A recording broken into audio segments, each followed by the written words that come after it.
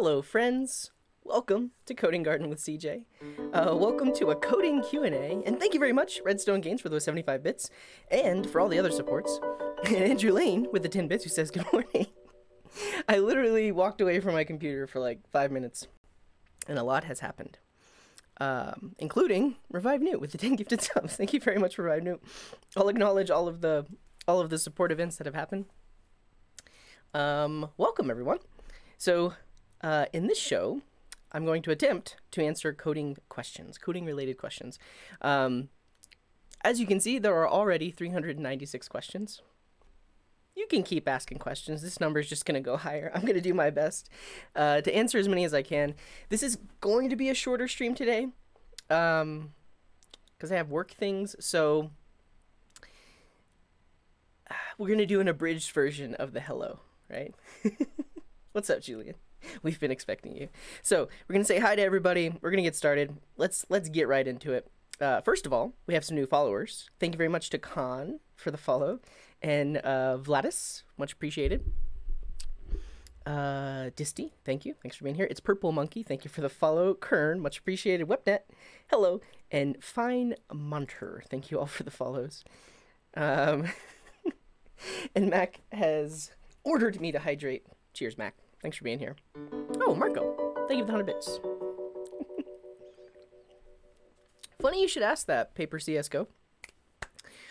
Who says, do you have a tutorial on folder structure for a full stack app? Very soon. Olaf, thank you for the gifted sub. Thank you all. Thank you. And also, Julian, thank you for the 50 bits. But I'll just say soon. Keep an eye on YouTube. There's something coming. I'll say that. And Pablo, thank you for the hydrate as well. Cheers. What do I think of the new Twitch reply feature? I don't like that you can only reply to one message. Now, I know that's like nitpicking, but it's like, if you're going to let us thread, why can't we thread everything? Right? I don't know. Thank you all for those supports. 13 subs, 235 bits. Wow. First of all, shout out to Mafia Al Capone, who subbed with Twitch Prime when I was not streaming. Thank you, Mafia. Rogue Soul with the 4-month Twitch Prime resub. Thank you, Rogue Soul, who says hello. Revive Newt with the 10 gifted subs. Thank you very much, Revive Newt. Timmy Connect with the 2-month resub. Thank you very much. Redstone Games with the 75 bits. Andrew Lane with the 10 bits. Marco with the 100 bits. Olaf with the gifted sub. And Julian with the 50 bits. Thank you all for your supports. I skipped your highlighted messages. Look. Wait. Why doesn't this show highlighted messages? And Unfair is also gifted a sub. Thank you very much, Unfair. I mean, I'm the one who wrote this thing, but I need to add highlighted message to it. What's up, Dubby? Thank you for the hydrate. I keep reaching for my cup. I'm going to put my yerba mate in my cup.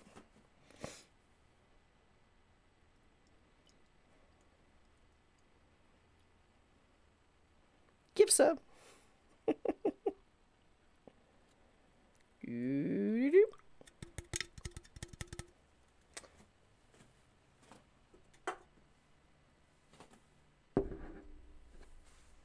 Cheers. Okay. I'm going to go through these rewards, but then I'm going to do some things. I think what Imphy is asking about is the fact that I have not highlighted, or I have not added their whitelisted their domain. Thank you very much, Dave Hall Online, for the 3-month resub, who says hello. Hello. Thank you, W, for that hydrate. PCM with the stretch. We're just getting started. Oh, you had an idea. Okay, I'll find it, though. We'll find it. And Lucy, thank you for the posture check as well. Stand up straight, everyone. And Slake, cheers. Thank you for the hydrate. All right. Here it is. Do a quick answer session where you answer the quickly answered questions. You mean like a speed run? A question and answer speed run? Please clarify, Envy, but I like your idea. Were there other things too? I don't know. We got a few more follows. Welcome to Dudio. Thanks for the follow. Captain Caption, thanks for the follow. And Rifkita, thank you for the follow as well. Rifkita said they found me on YouTube. Very good. Thank you for being here. Yes, no questions? Actually, I see. Just do a quick scroll. A scroll and answer all the questions as fast as I can. I'll do that. But let's say hi to everyone first. Hello, Sven. If you'd like me to acknowledge you, which if you would like me to acknowledge you, you can say these things in the chat. If you say hi, hello, hey, morning, afternoon, evening, coding hiyo, vohiyo, or g'day. G'day, mate. If you say any of those things, I will acknowledge you. Unfortunately, I may not be able to acknowledge everyone today because we're on a time crunch. G'day, Doc. I'm going to add a timer for 3 minutes and 30 seconds. I think that's 3 minutes and 30 seconds. If you'll all just bear with me. This is a good amount of time to just you know, just say hi, to appreciate all the people that are here. Roger Voth, the first person to say hi, that was in my overlay, I guess. Welcome, Roger Voth. Good morning. Hello, Greedy. What's up, Ardpala and Feistrand? And Awaited. Welcome. Hello, Slake.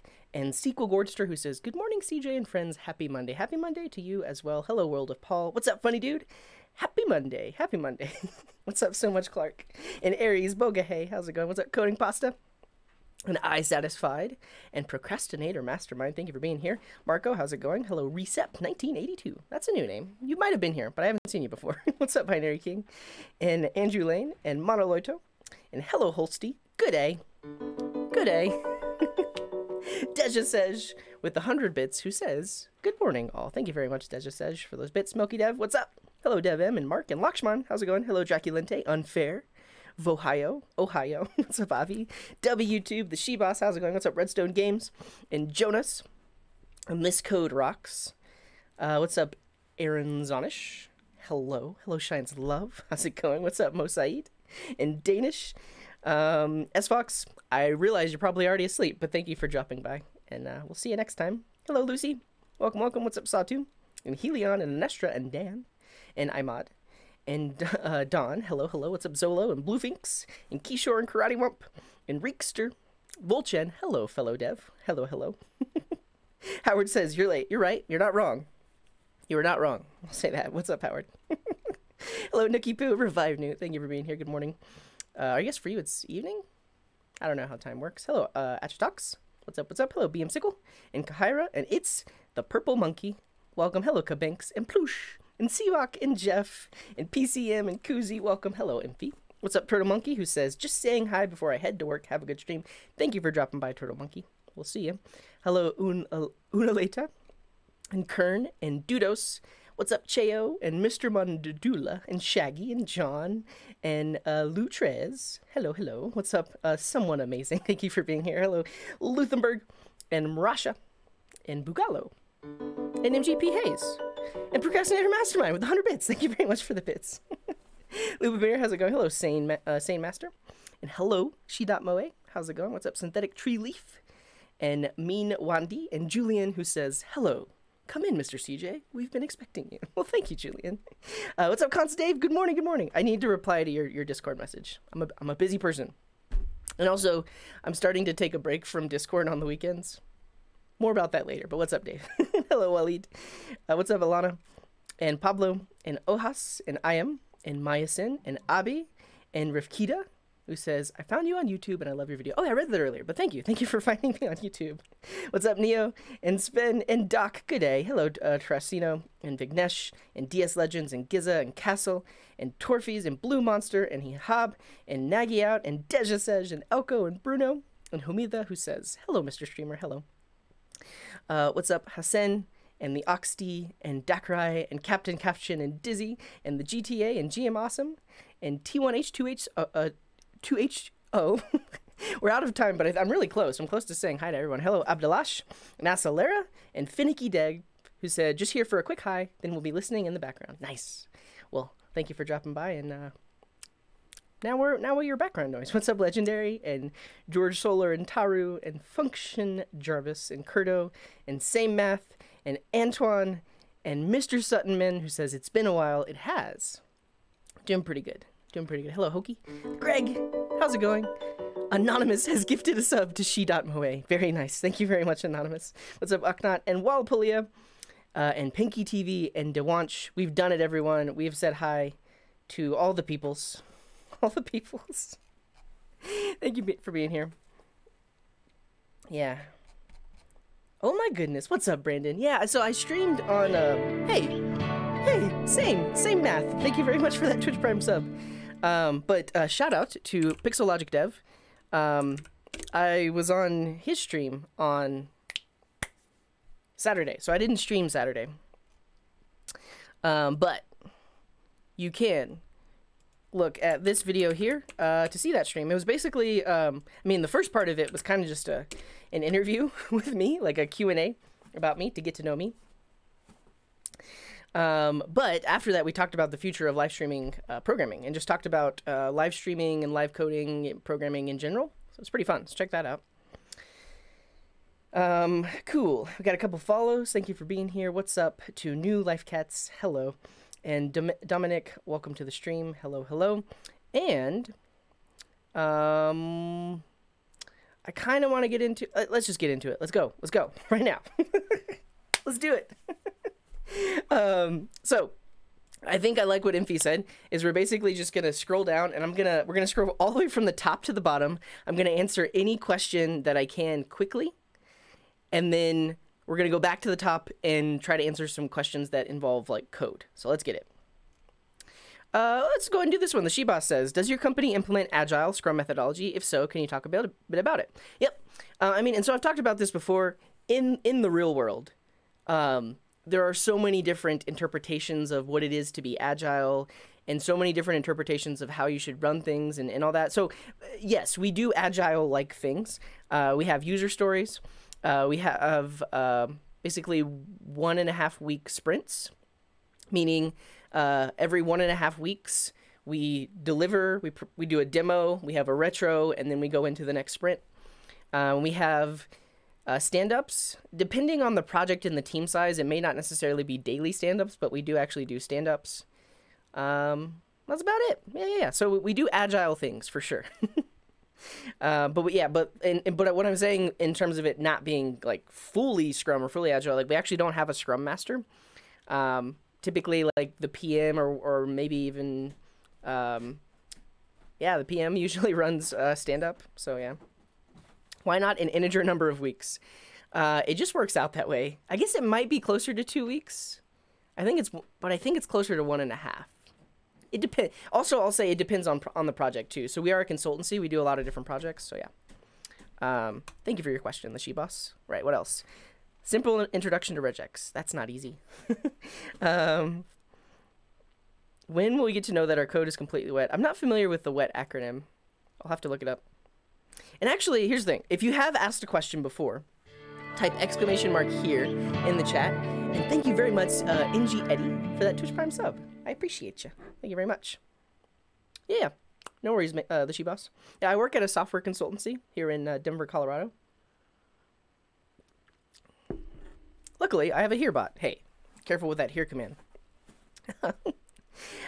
Talks says, I'm building an MO web app, and I'm trying to figure out the best way to stream data to and from a Node.js server. I've used Socket.io, write everything twice. Oh. I've never heard that acronym. That's interesting. I've used Socket.io before, but do you have any WebSocket recommendations leaning more towards the performance of mastering client data and then syncing to clients for stuff like live player chords and such? Yeah, in my experience, I've really just only used Socket.io. And that works for me. I built some very basic things that do real-time communication between all the connected clients.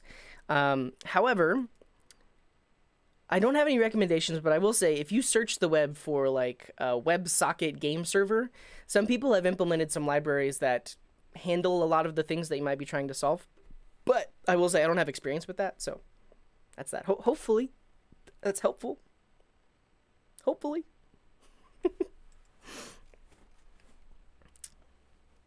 When you're working on the front end with API responses, do you usually convert them to your own class of that response type to have that sweet autocomplete? For example, a user class, user, and have a full name getter, for example, which combines the first and last name keys from the API JSON response. Bonus points for a code example. It depends on the application. Let's take a quick stretch. If you watch the videos where I was building this chat overlay, we actually created interfaces for all of the API responses. So that way we would get autocomplete. And there are some Cool tools like JSON type, JSON to TS. Let's see. So you enter in some JSON. I think there's another one we found and used. Wow.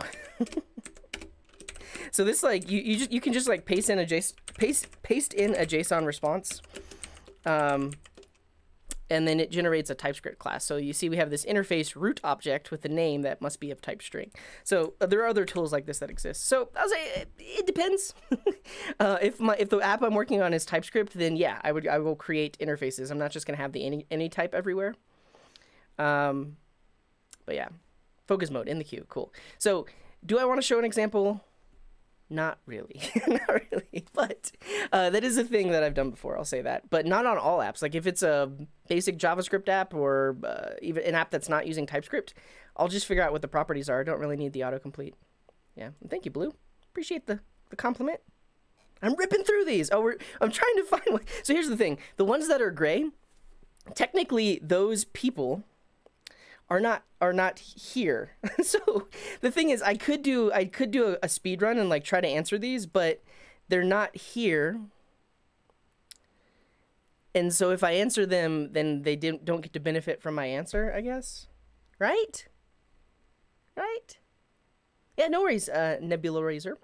Some people will never be here. That's true. So like people have dropped by, asked a question, and they'll never come back. You're right. The count has not gone down.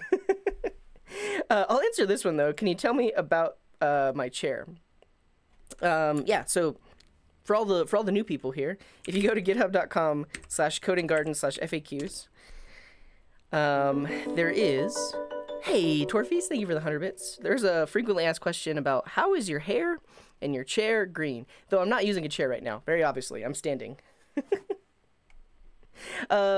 If you want to remove your question, you can do !archive followed by the question number.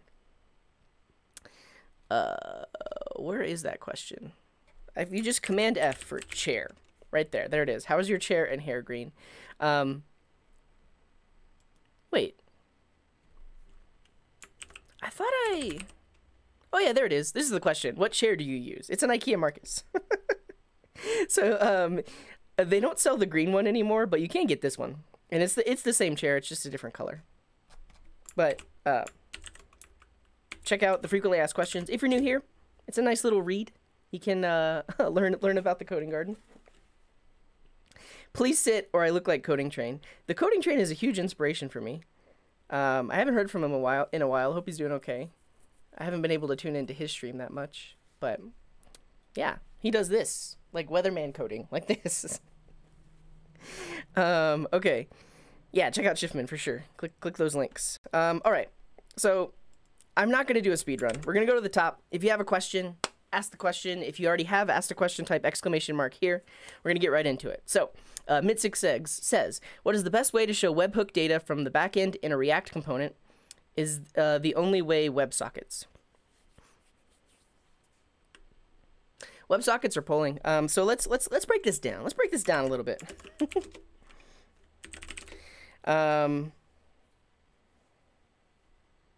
Yeah, we've talked about this before, Major Lift, where basically any question I answer, I should post a link to the VOD where I answered it. That way people in the future can see those answers as well. I don't know. For now, just be here with me. That's it. If you're here, you get an answer. If you're not, maybe next time. Real-time type stuff. Yeah, so we have an ideas tab, and somebody has it. More than one person has had that idea thing. Okay, this is the question. And the question comes from Mitsik. Thank you very much, Mitsik. What's up, Ohas? So we have a frequently asked question, and you have asked a frequently asked question. View or React, what's better? So if you check out the frequently asked questions, type ! FAQ. You'll get a link, and in that repo, there's that very question that will not directly answer you, but will tell you how to find the answer to that question. Thank you, Zor. Thanks for being here. All right. Mitzik says, what is the best way to show webhook data from the backend in a React component? Is the only way WebSockets. So really the question you're trying to ask is how do we show real-time data on a web page? So for instance, like data in a DB or like on a server changes. How can the client immediately reflect that? Right? And if you're familiar with WebSockets, WebSockets is one way to do that. Yes, Mitzik says, yes, exactly all this. So I'll mention really quick, that's one thing about being a teacher is like trying to understand the question that the student is trying to ask. Because as a beginner, I'm not saying you're a beginner, Mitzik, but as someone who's trying to learn things that you don't know, it's really hard to formulate a question because you don't know how to ask that question. But I think this is what they're asking. We have a web page. We want to show some real-time data. How do we do that? I guess let's do some code examples. Now, I will admit, this could take an hour, and then I'm done, and then I can't answer any more questions. But this will be fun. We'll do something that is real time, and we'll have some actual code to demonstrate it. Do you all approve? Type 1 in the chat if you just want to see this code. You don't care if it takes an hour. You want to see some code. It's a lot of ones. Yeah, type 2 if you don't. It's a lot of ones. We're gonna go with it. Thank you all for being here with me. Thank you for not complaining. We're gonna do our best. We're gonna answer this question. Okay, let's just start off. Let's go to Wikipedia, and let's see. I mean, do they have an entry on WebSockets? Do they? WebSocket. Look at that. Full duplex communications. That's something we should talk about too. So here's the tricky part with real-time is I'll say this. It is possible to do real-time with cloud functions or with serverless functions. But that's like on AWS API Gateway, and you have to configure some things. For the most part, the idea with serverless is that they just spin up when you need them. And typically for real-time communication, you need some sort of persistent communication or persistent connection so that you can have a full duplex connection to the server. Cool. So full duplex is what we'll use to explain that. Yeah, it's distinct from HTTP. Cool. History. Under history, maybe they mention things. So some of the other ways of doing it are long polling, server sent events, and I want to try and show some examples of all of them. Wait till unanswered questions gets to 4 digits. Hey, Major Lift. Gotta be on my side. Don't make me nervous. Don't make me think about those kind of things. Okay. So, types of real-time communication.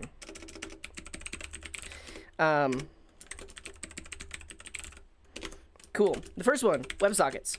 Now, if you're not in web development, you've probably heard of a socket, which is a connection to some remote computer. But a WebSocket is a web standard that exists in modern web browsers that allows the web browser to have and make a persistent connection to a backend server. And I'll show a quick example of that. So an app we built in December because it's called isitnewyearsday.com. So we built this website, isitnewyearsday.com. But when anybody else goes to this website, and we can look, there's somebody was anticipating it. They're like, they're going to talk about isitnewyearsday.com. But if anybody else goes to this website, we will see your mouse on the web page. And also, if you go into the console, you can type actions.setEmoji, and then you can pass in an emoji. I'm going to do the nerd face. And then that should change for everyone else that's on the, that's a lot of people. Everyone else that's on the web page too. You can see it's like it's not super real time because that's a whole lot of data we'd be dealing with if there were hundreds of people all on the web page and we're sending their mouse movements and location to every other client. There's a lot you have to think about when you start to scale something that's real time. So basically what this does is it takes a snapshot of the state. Yeah, it's localized. This is incredible. My life is complete. So the way that we handled it, or the way that I decided to optimize it, is that every few seconds, the client sends a message to the server that is a history of where their specific mouse has been, and then the server, on some interval, like maybe every 1 second or every half a second, takes all of the data that has been emitted by all of the clients and updates its own internal state. So there's like there's a state object that basically describes where all of the mice are on the page. And so then when it emits the new state, front end code uses CSS transformations to like animate the position from where it was to where it will be. So this uses WebSockets because the fact that people can move their mouse. Yeah, Dung Hero is another one. Let's show that one too. Dung Hero Online. So this is a website where the animals are running around. You can see to date there have been 620,000 dungs collected. Now I will say I'm actually very proud of this website because this is just an in-memory number. This isn't stored in a database. The fact that the server has not gone down, it's been up for like months now. And as you can see, people are collecting the dungs. So it's a massively collaborative game where anybody that's on the web page can click the dungs and then they disappear. But then the dungs also appear as well. But this again is a shared state between all of the clients because the server, it's a floating point number in JavaScript. So whatever the max number is. So both of these sites are hosted on AWS. And the main reason is I need a server that's up all the time. You could technically use something like Heroku. But you'd have to pay to make it not go to sleep. But something like AWS allows you to spin up a virtual private server. That server stays up 24/7, and then you can write node.js code that is the server that accepts connections from all of the clients. Cool. And here's the thing. Just the fact that I mentioned that this website is still up and this number is in memory, there are some naughty people out there. Some naughty people are going to attempt. They're going to try their best to bring this website down. And don't do that. I will say people have tried, and they have brought it down, but we wrote code to fix that.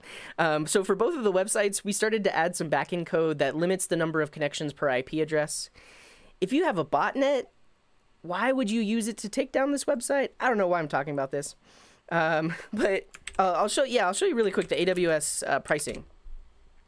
So that Dung Hero is on a $10 server. So I pay $10 a month. It just stays up there forever. I think I have a couple of other things running there as well. But yeah, for $10 a month, that's the only amount that I pay. And it just stays running 24/7. Don't use these specific methods to break my cane. Yeah, and so, I mean, the other part about I mean, this is a completely separate topic, but the other part about a virtual private server is that it's a full-fledged Linux machine. So if you've never done any sort of Linux system administration, if you've never set up a Linux box, there's a lot you need to learn to be able to set things up this way. So Heroku, you could probably use. It's going to cost a little bit of money if you want it to stay up all the time, but you don't have to set up the server or do anything else like that. Yeah, we're paying $10 a month for virtual dunks. Cool, and I'll show you really quick, if you're interested in this kind of stuff, you can watch the videos where I created both of these. If you go to coding.garden/videos, if you search for Dung, there it is. The Dung Hero game was actually built in 1 hour. It was a part of a game challenge that DevEd put out. So you can see that here. And then, Is It New Year's Day? We worked on in multiple streams. Like, we got the basic version working in one stream, but then I did more streams to where we worked on localization and stuff like that. Yeah. So you can check that out here. So you can watch me build the things. But we're going to build something right now with sockets to talk about real-time communication. And I guess one thing I'll show you is Socket.io. So this is the one of the most popular libraries for doing this kind of thing in Node.js and in JavaScript. It's called Socket.io. And one of the things that they do is they have backwards compatibility. So if we look at can I use, we can look at WebSocket to see where it is supported. Now, it's pretty much supported everywhere. Look at this. Although even IE 11 supports WebSockets. But it used to be that not all web browsers supported WebSockets. It was an emerging standard. But you can see that they actually have pretty good support. Yeah, look at this. Which means you can use WebSockets in most places. But Socket.io was created to kind of smooth things out for browsers that did not support WebSockets. Let's take a quick stretch. Opera Mini is not capable of JavaScript.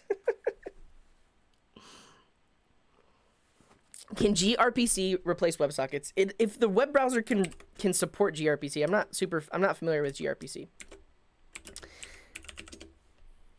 Yeah, we'll get into that. Remote procedure calls.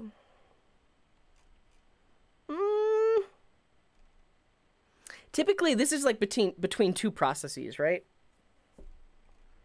Like two like native applications that are running, not necessarily something that's in the web browser. Right? Maybe? I don't know. We'll come back to that.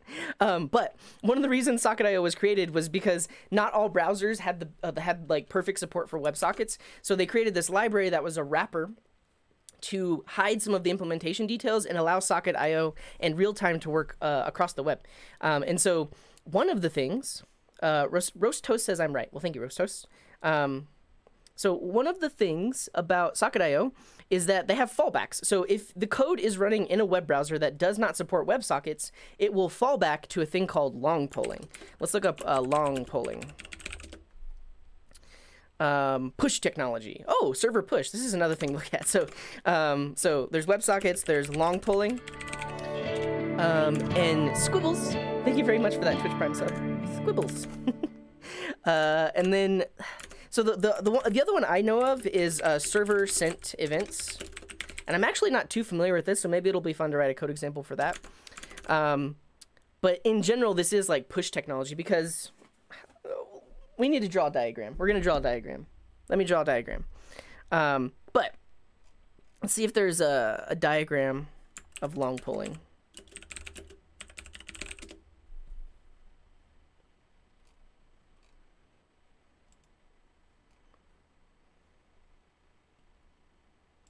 Good enough. This is a pretty good example. Actually, I'll try to draw my own diagram. I will admit, I'm not the best drawer. Facebook uses server sent events for their live video API comments and reactions. Interesting. I always say I'm going to draw a diagram and then I don't end up drawing a diagram. But Socket.io has a good description of like what WebSockets are used for. It's a persistent connection, and I need to draw some diagrams because we need to compare and contrast this with what is not real time, right? Yeah, and also what I also wanted to show was basically how Socket.io has fallbacks. Because okay, so Socket.io basically, you can write code and it allows you to do real-time things, and it handles all the implementation details. So if a browser does not support WebSockets, it'll fall back to long polling. If the browser doesn't support long polling, it'll fall back to a Flash plugin. And actually, I don't know what the I'll call this like deprecated, because I mean Flash doesn't even work anymore, but yeah, it abstracts away the details so that you don't have to worry about all of that. But Flash, Adobe Flash, maybe they were able, I'm not even sure how they implemented it. Maybe it was actual sockets. It wasn't WebSockets. Yeah, but there's literally a Flash plugin. And so back when I first started using Socket.io, long time ago,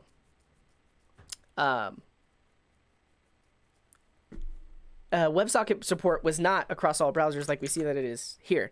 And so in some cases, I actually did have to fall back to the Flash plugin. Yeah. Flash first, then long polling. Oh, okay. That would make sense, because if it supports Flash, it's going to be a better real-time connection than long polling, because long polling is potentially more taxing on the server, because it has to like keep the HTTP request open, and then it times out, and then it reopens it. But yeah, Flash uses raw UDP and TCP. That would make sense. Yep. So Socket.io has the support goes way back. These days, you don't technically need that library anymore. Twitch chat itself used to work via Flash plugin. Wow. I don't really have many games on tutorials on games. I haven't been coding for that long. Yes. I'll say it was probably close to 10 years ago. I don't know. Yeah. If it still supports Flash, this pretty much explains why WebSockets doesn't work anymore. Yeah. Yeah. So but SignalR uses behind the scenes. It uses WebSockets. So I'll mention this. All of the I'm going to show you code in node.js and JavaScript. SignalR is a .NET and C# thing, but SignalR is like the .NET C# version of Socket.io. Socket.io is specifically for Node.js and JavaScript. All right. Hey, Viewjdeo. Thank you very much for that subscription. What should we build? WebRTC. Oh, you're totally right. Oh, we got all kinds of things. Peer-to-peer. So let's call it WebRTC. Peer-to-peer. But that is a persistent connection from two clients. It's not client to server. Though technically you could be running a peer on a server. But yeah, you're totally right. 1 hour of background info and 10 minutes of coding. All right, what should we build? Just throw some ideas in the chat right now. I'll pick one that looks interesting. Hey, Pujink20, thank you very much for that Twitch Prime sub. A multiplayer snake game. The push API. Oh, that's true.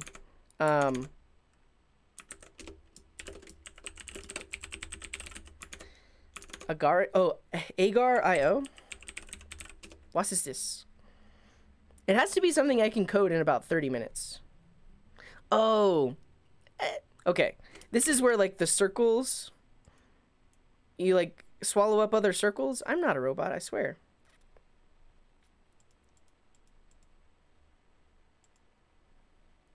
Rock, paper, scissors with video. Hey, what's up, Florin? We're trying to figure out what we should build that's gonna be real time. We're gonna show some examples of like, oh man, there's no stairs in that picture, right? I can do this. The CAPTCHA is the game. This is not real time. This is just a CAPTCHA. Oh man, and you see the images are getting grainy. They're like, we don't like your answers. We could do a real-time tic-tac-toe. Yes. The tricky part is managing, like, having, like, a queue of players and managing, like, pairing two people together. We could just recode Dung Hero Online. You're right. You're absolutely right. Are these cars? I'm not even going to be able to play this game because I have to do this CAPTCHA.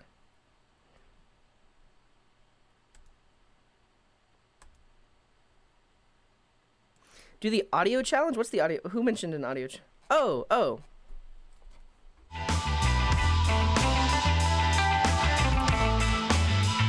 Sorry about that, everyone. If that was really loud.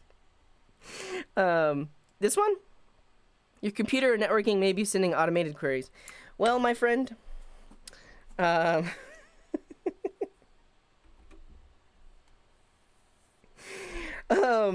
I think tic-tac-toe could be fun. I think the hard, so it'll be easy enough to implement tic-tac-toe. The hard part is going to be adding like a lobby and pairing two people together, that kind of thing. Yeah. I'm a confirmed robot. That music is from one of these two playlists. Yeah. Okay. Can I just make a simple page where you enter a name and it has a remove me button and the list updates when someone joins or leaves? Brandon, this is a beautiful idea, and this is exactly what I'm going to do because this will be easy enough to demonstrate all of the different ways of doing it. Thank you, Brandon. Can we get some hearts in the chat for Brandon? Because this is what we're going to do. You're going to go to a web page. You're going to put your name in. It's going to pop up on the page. You're going to see everybody else that's on that web page, and then if they leave, that goes away. Yeah. What's up, Hikanch? I'm doing pretty good.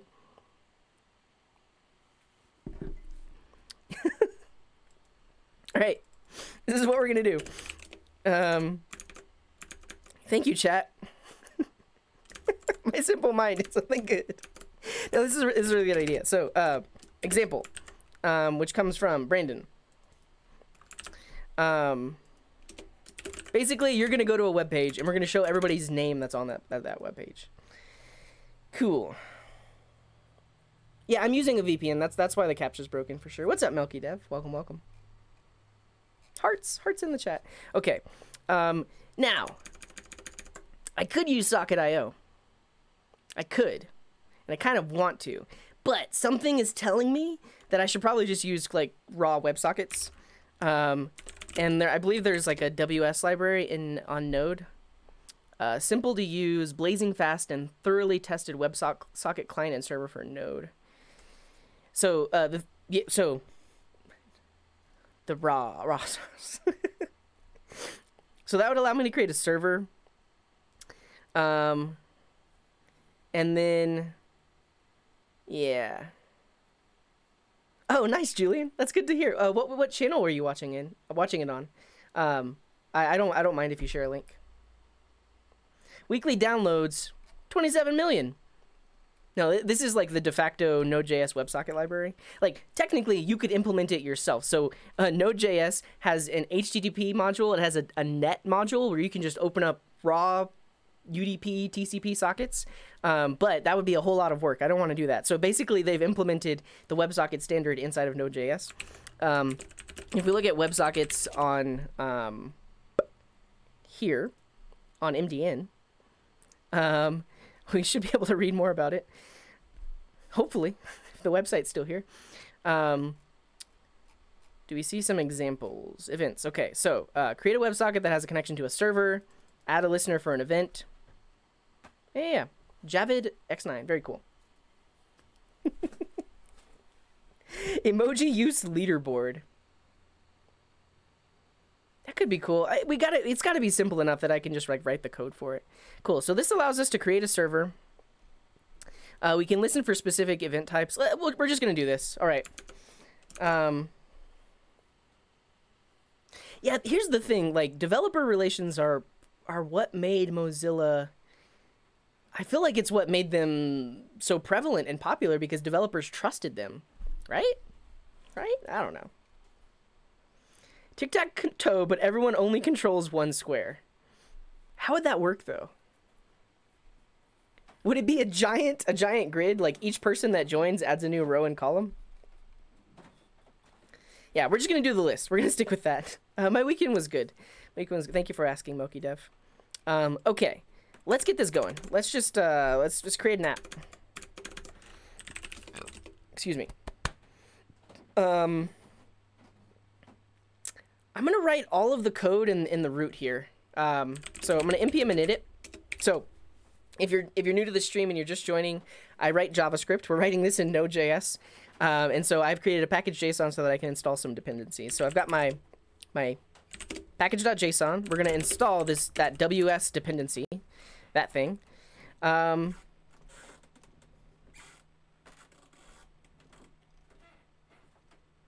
Yeah, and like technically, we probably want like an Express app or something like that, so that we could serve a static folder.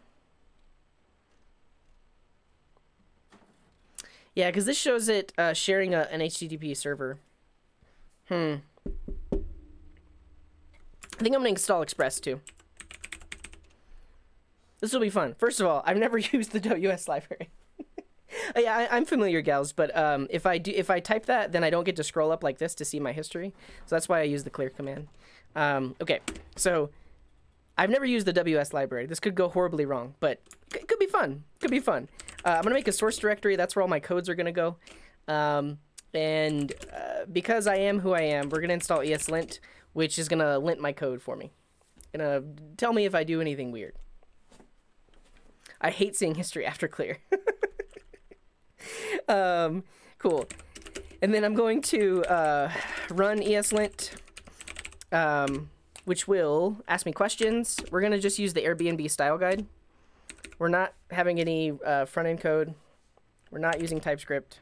We're actually running inside of Node.js. And then we're just going to use the Airbnb style guide. Let's go.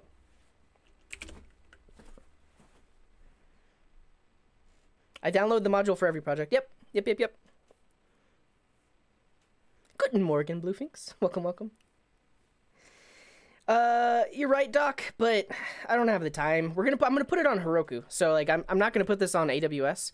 So if you want to DDoS it, it costs me nothing. So cool. Don't DDoS it. That's mean, right? Just don't.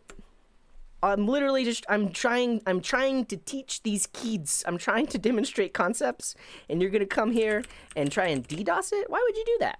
You don't want people to learn? I guess some people don't want people to learn. That's okay. It's not okay, but I mean, people can do what they want to do. I'm not going to stop them. Okay. So what I just did there was I installed all my dependencies. We have our Express and WebSocket dependency, and then ESLint, which is going to lint our code. So Express is going to let us create an HTTP API, and then WS is going to allow us to have a backend WebSocket server. So let's just get this set up. We're going to bring in Express. DDoS localhost. Teach us. I mean, I don't know. Okay. No, this is not how that works. We create Express. And then we create an app, which is Express invoked like this. This is our app. I'm just going to do a basic get route right now. We'll have our request. We'll have our response. We'll have next. I could have used a generator. Oh, man. The reason I say this is because now I have to set up error handling. There's a lot I need to do. That's fine, though. That's fine. If you want a good site to DDoS, yeah, that's Julian has it. Just use that IP address. Okay, so we need a port. This is going to be process.env.port. Specifically because I'm deploying to Heroku, it sets the port environment variable, but I'll say locally we're going to use port 4242. We're just going to listen on that.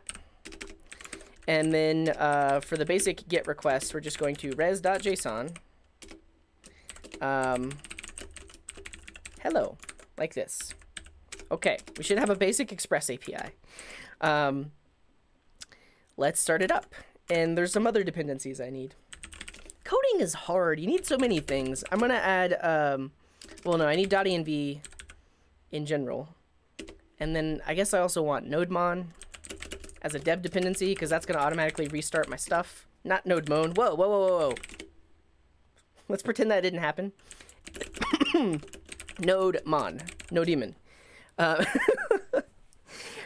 So this is a tool that will automatically refresh or automatically restart the server if it if the files change. Cool. So I have all these dependencies, and I'm gonna add some start scripts. So I need a dev script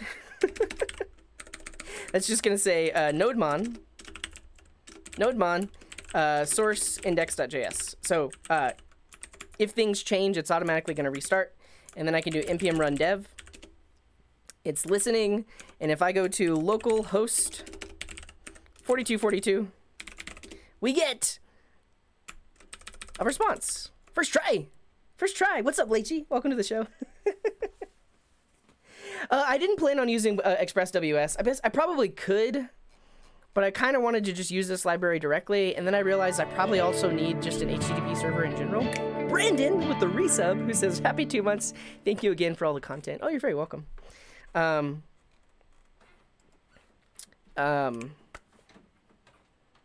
What's happening? Yeah, I'll search for it. Let's see if it's gonna make things easier. It probably is. And thank you very much, Dyslexic Llama. Thank you very much for the Twitch Prime sub. WebSocket endpoints for Express applications. And Slick Will. Thank you very much for the 100 bits. So add it. Put it on our Express app. Yeah, this would make it a lot easier. Well, we're gonna use it. So instead of using WS directly, so the thing about using WS is we would have had to have basically passed the server into Express here instead of doing it directly. We're just gonna use this. It's gonna make it easier. Dwight's, thank you for the Twitch Prime sub. And this is a well-known library. This has 48,000 weekly downloads. We're gonna use it. Okay. I'm gonna uninstall WS. It probably has WS as a dependency itself. Last published 2 years ago? I mean,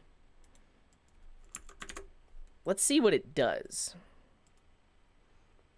Index. Yeah, so it has the WS dependency. I mean, so, okay. Yeah, I do not like the fact that it was published a very long time ago. I mean, I'm in the JavaScript world, and I have not gotten the sense that Koa is more popular than Express. Is it? Is it? I don't want to use Socket.io because I want to demonstrate how we would do the different things with like long polling. Yeah, let's just search for WebSockets.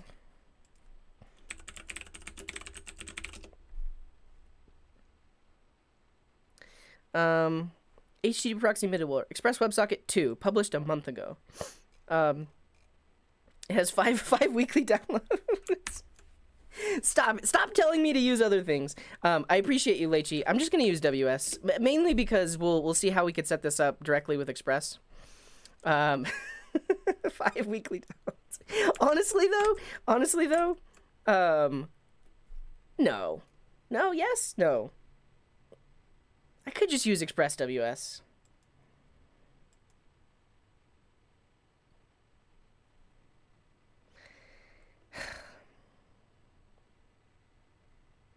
Okay. Vote WebSockets. Use WebSockets. All right, we're gonna use WebSockets. So I just uninstalled it. I'm gonna reinstall it. This is an npm install stream. That could be the 6th download this week. Cool. So we have WS, and if we look back at their docs, they show us how to use it with an external HTTP server. Actually, do they even show us like Express? Really, we just need external HTTP server like this. So we're going to bring in HTTP. We're going to bring in WebSocket. So there is an HTTPS library, but I'm going to use the HTTP library because wherever we deploy, there'll be a reverse proxy that adds SSL. So I don't have to worry about SSL in here. So we need a server. http.createServer. And I think I can pass the server in here. I'll have to figure out how we get Express to use that specific server. I think it's something like that. We'll have to look at the Express docs. And then instead of saying app.listen, we just say server.listen. Cool. Let's just see if this works. Why is this complaining?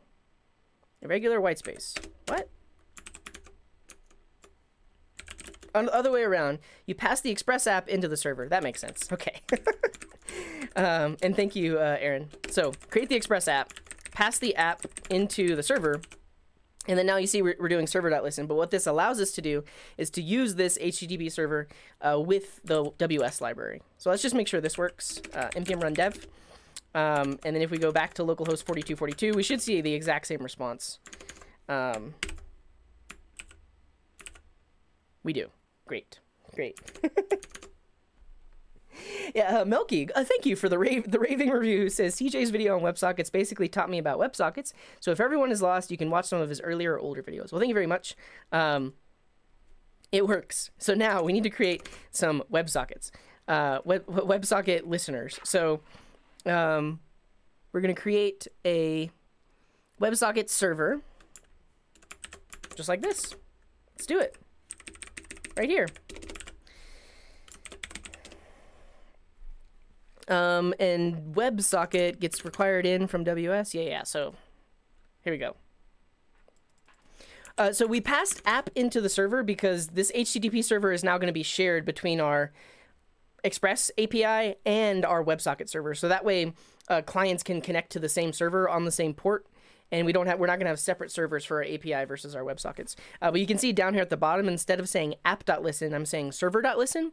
And because I've passed the app into the server, it knows what to do. There's a better way to explain that, but just it knows what to do. Cool. So we're going to bring in WebSocket from that. We're going to create a server where we just pass in that server that we created up here.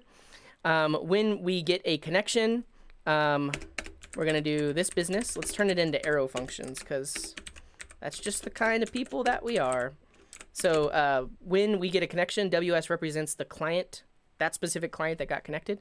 And then when we receive some specific event name, I'm just going to do ping.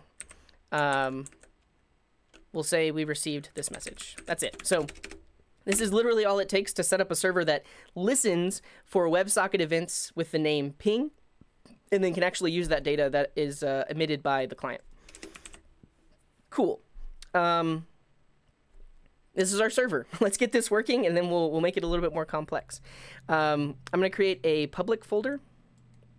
So in this particular scenario, I am going to be serving the client from the exact same server.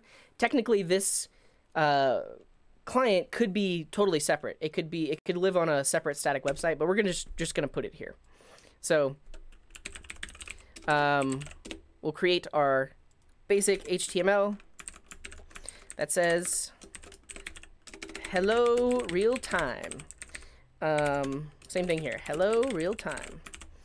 And then we're gonna tell Express to serve up that public folder. So right about here, I'm gonna say app.use express.static, and we'll bring in the path library. This is useful for creating relative paths and such. So I'll do path.join. We want to go up one directory because we're in the source directory. We want to go into the public directory. That's pretty much it. So now that I've done this, Express is going to serve up that static file on the root path. And now that would actually conflict with this. It would basically default to this because this was registered first in the middleware stack. So let's change this to /hello. So if we go to /hello, we should get a JSON response. If we go to the home page, we should see the index.html. Let's see what happens. Our server should have auto restarted. Great, because of nodemon. That's awesome. And if we go here now, we say cannot get slash.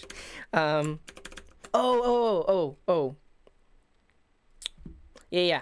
And actually, Albert is saying dir name. So this is relative to the file. However, we're starting it from the directory above it. So it actually just needs to be /. Actually, so if we did this, if we just do /public, that's going to work. But it's better to use the dir name, and I'll show you why in a second. So there we go. Hello, real time. So let's do this. Make it relative to where this file is executing from. So I'm in this specific directory. I'm in src. And so dir name is a special variable in node.js that tells us where we are exactly. You also could do like process.current working directory.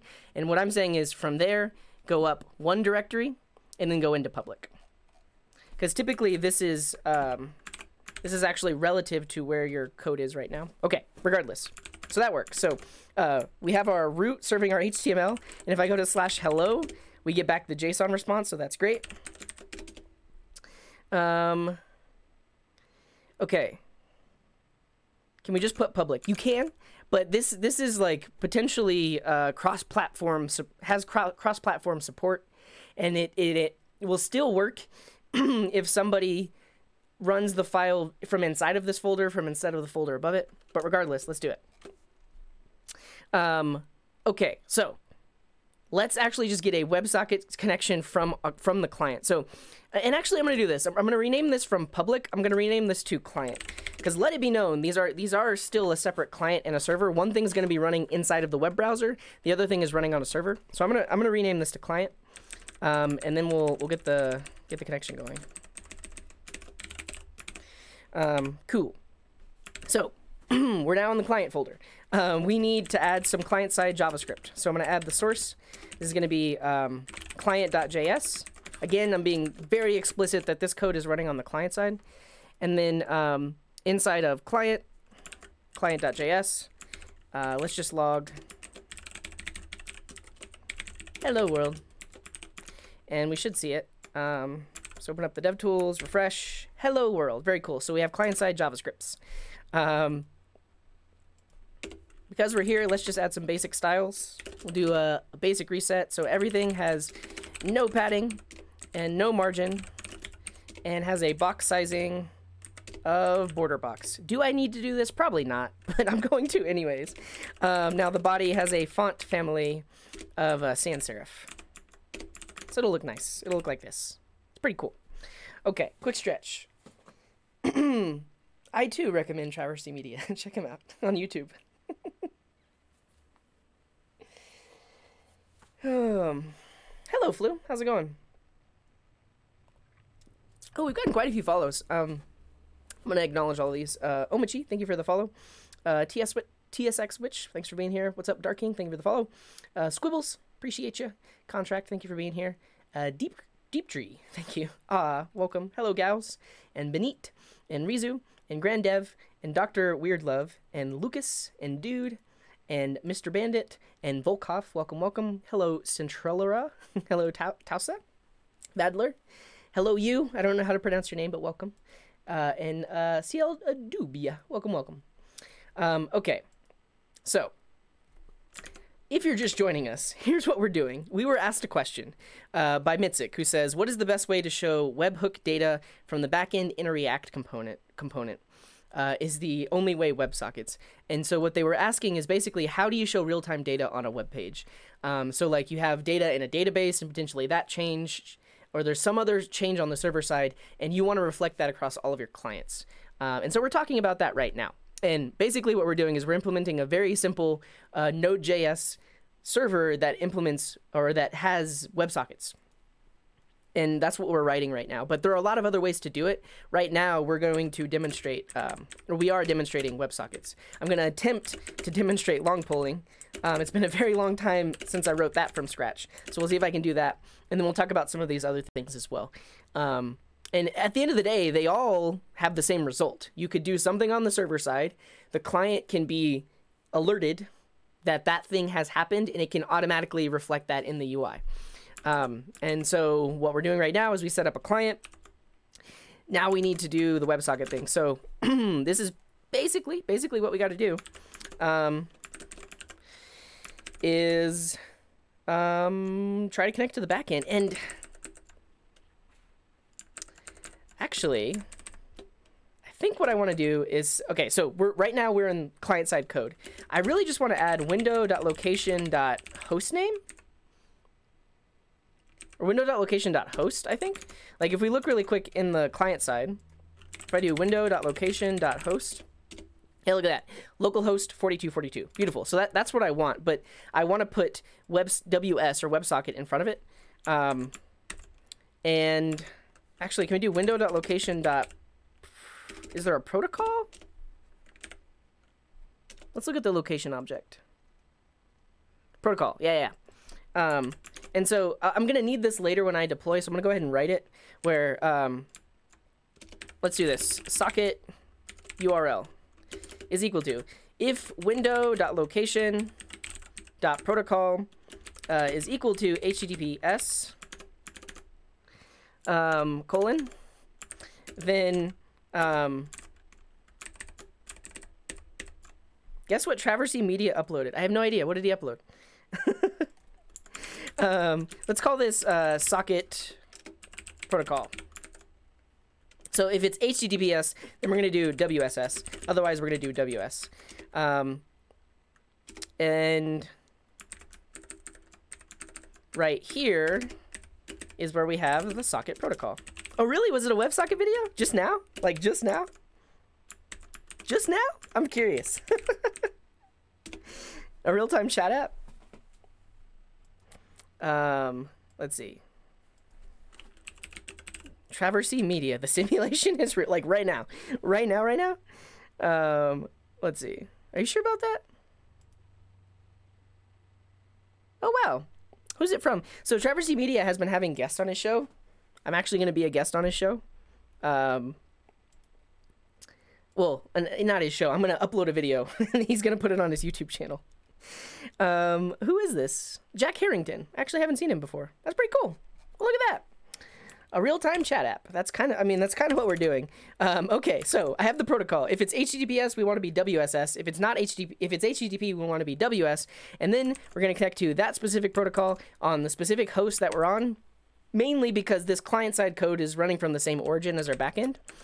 And so whenever we get connected, we're just going to say, let's just log connected to server, like that. And then on our back end, whenever we get a socket connection, here we'll say client connected. So this is the backend. When someone connects, we're going to know on the backend code. And then here, when we connect to the server, we're going to log it in the console.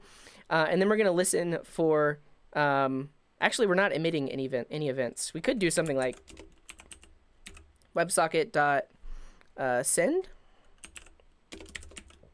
Pong. Like this. So the client is going to listen for Pong. And then we get the message from the server. But whenever the client connects to the server, we're going to do, can we do socket.send? Yeah, socket.send ping.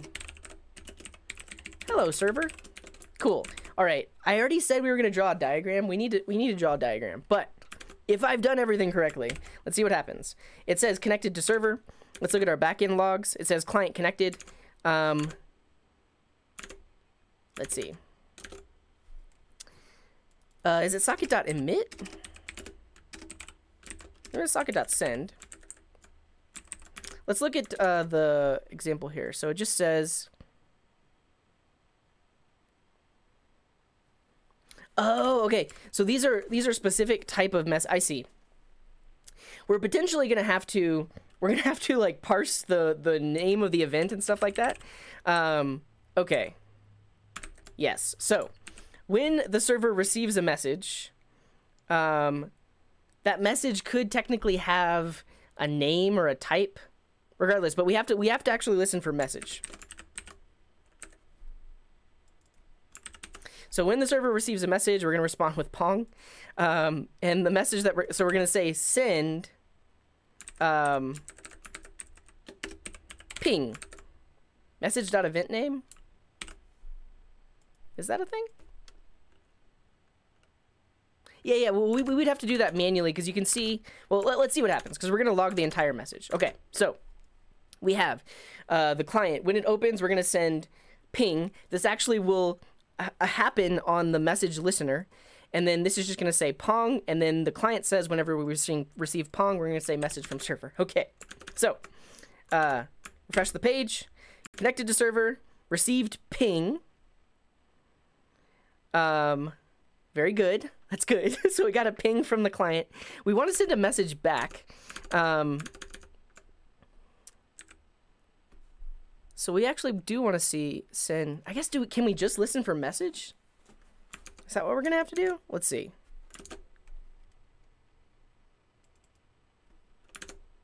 Yeah, we can't listen for Pong. We have to listen for just message. So this is what something like Socket.io provides, in which is what I'm used to because I've never used the raw sockets themselves. Is you have like named events, so you can listen for one specific. Like a specific event like ping or Pong or something like that and do something in response. In this case, we only have one message listener, and then we would have to write all of our code to determine what the different types of messages are. Yeah, okay, so this is gonna work, watch. So connected to server, message from server Pong, and we can see that the server received ping. Great, great. It's working. How can we tell it's working? Let's spin up multiple clients. So I'm just gonna have an array of clients. It's an array like this. F. No. So we're gonna have an in-memory array of all the connected clients. And so whenever we get a WebSocket connection, that's one unique connection to the server. So we're just gonna say clients.push. We're going to push in an object that has that WebSocket object on it. And we're going to do some other things. So this is also where we'll keep track of things like people's names and such and things like that. And let's just actually do this. So when someone connects, we're going to say their name is anonymous. So by default, the name is anonymous. We could can we access clients? I want to keep my own. I want to keep my own because I'm going to have more metadata about them. It probably makes sense, but this is my first time using the WebSocket library. There should be a unique ID under the hood, right, for the WebSocket itself. It's fine. It's fine. So we have an array. It has these items here. I'm actually just going to create an endpoint called like clients, and then we're going to just respond with all of the names of the clients. We're not going to respond with their full connection, but we're just going to do clients.map, get the client, and we just want to respond with their name. So this is going to send back an array of all the connected clients. Cool. Cool. So now we have this, and if I go to localhost 4242/clients, we should see an array of length 1 because there is one connected client. Name is not defined. Oh, client.name. We'll get this. Cool. So because the server restarted, there are no connected clients. If I go here and I refreshed, now in this web page now has a persistent connection to the backend. And if we request the clients, we see 1. Great. Now, what if I open a new tab? Am I going to see 2? Why, yes. Why, yes, we do. If I open another tab, am I going to see 3? Well, yes. So there are actually 3 connected clients to this backend, and we have a list of all those clients. Now, they're all in the same web browser, right? But they all technically have a persistent connection to the backend. We need to handle whenever the client disconnects, we want to remove them from that array. So let's do that. How can we do that?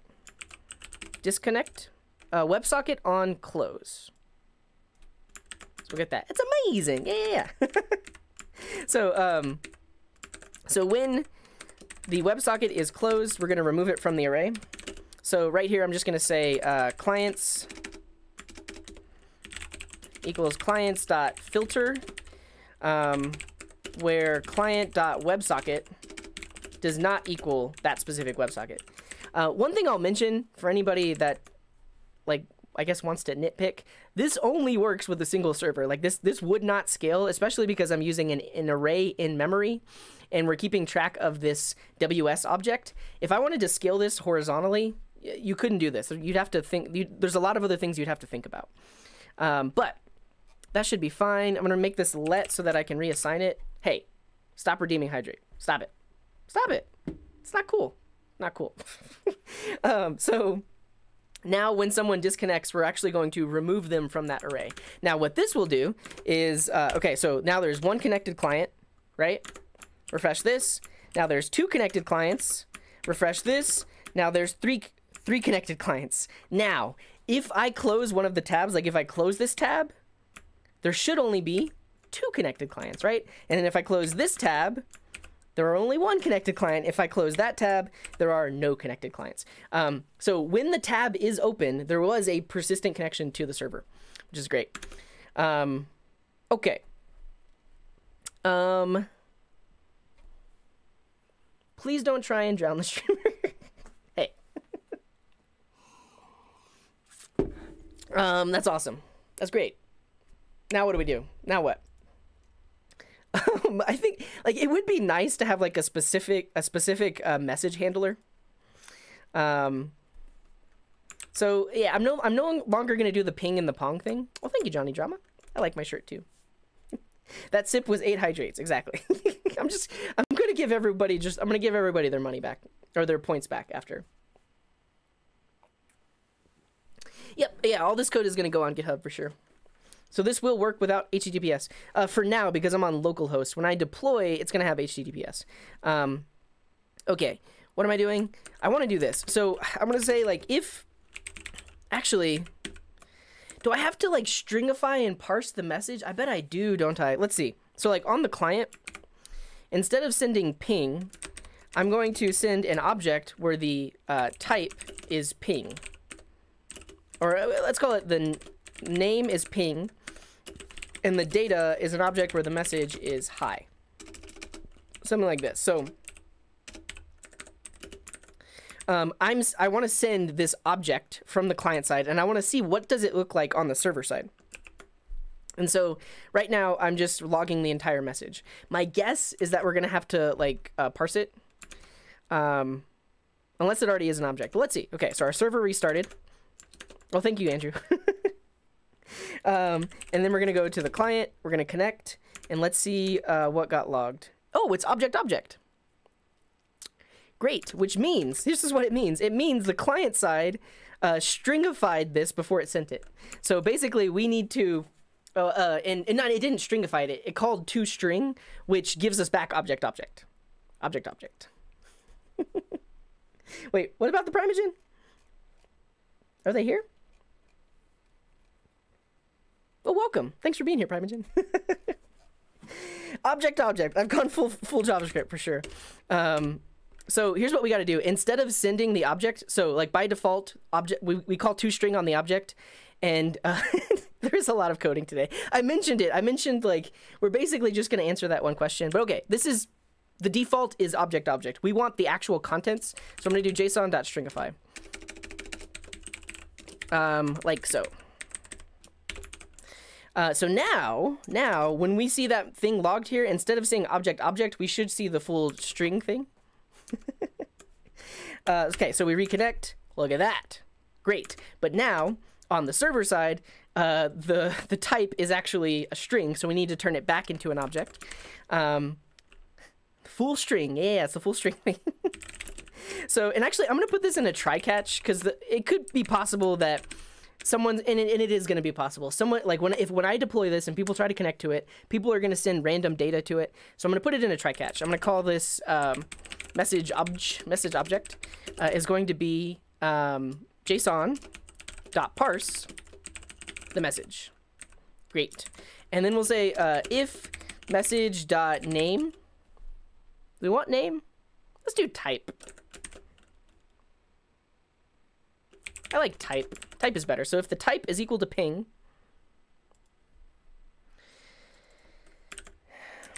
if message.type is equal to ping,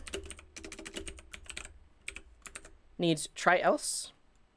I mean, that's kind of what this is. If it catches the error, we do something. So if the message type is ping, then we're going to send pong, like that. And actually, then we have to serialize and deserialize it again. Like technically, what I kind of want to do is I want to send an object where the type is pong, and then the data is just like there is no data, like that. However, hey Visual Studio, thank you very much for the raid, and welcome raiders, welcome to the show. I appreciate you. Thanks for being here. Oh wow. So I was not looking at the viewers today. I told myself I wasn't going to, but there were already quite a lot of people before you all got here, but thanks for being here. What we are currently doing is a question was asked by Mitzik in the chat, who says, hey, C# Fritz, welcome. Our fearless leader. Check out C# Fritz. He's a member, well, he's the leader of our Life Coders team.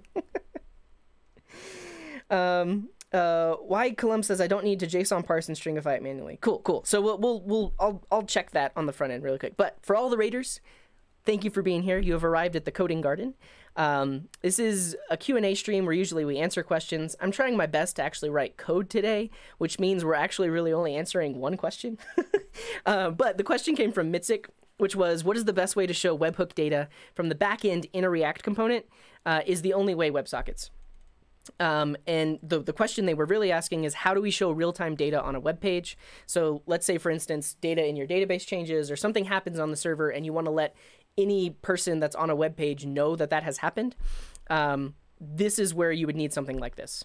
And what we're talking about right now are WebSockets. So this is one way of solving this problem, because WebSockets are a persistent connection from the client to the server.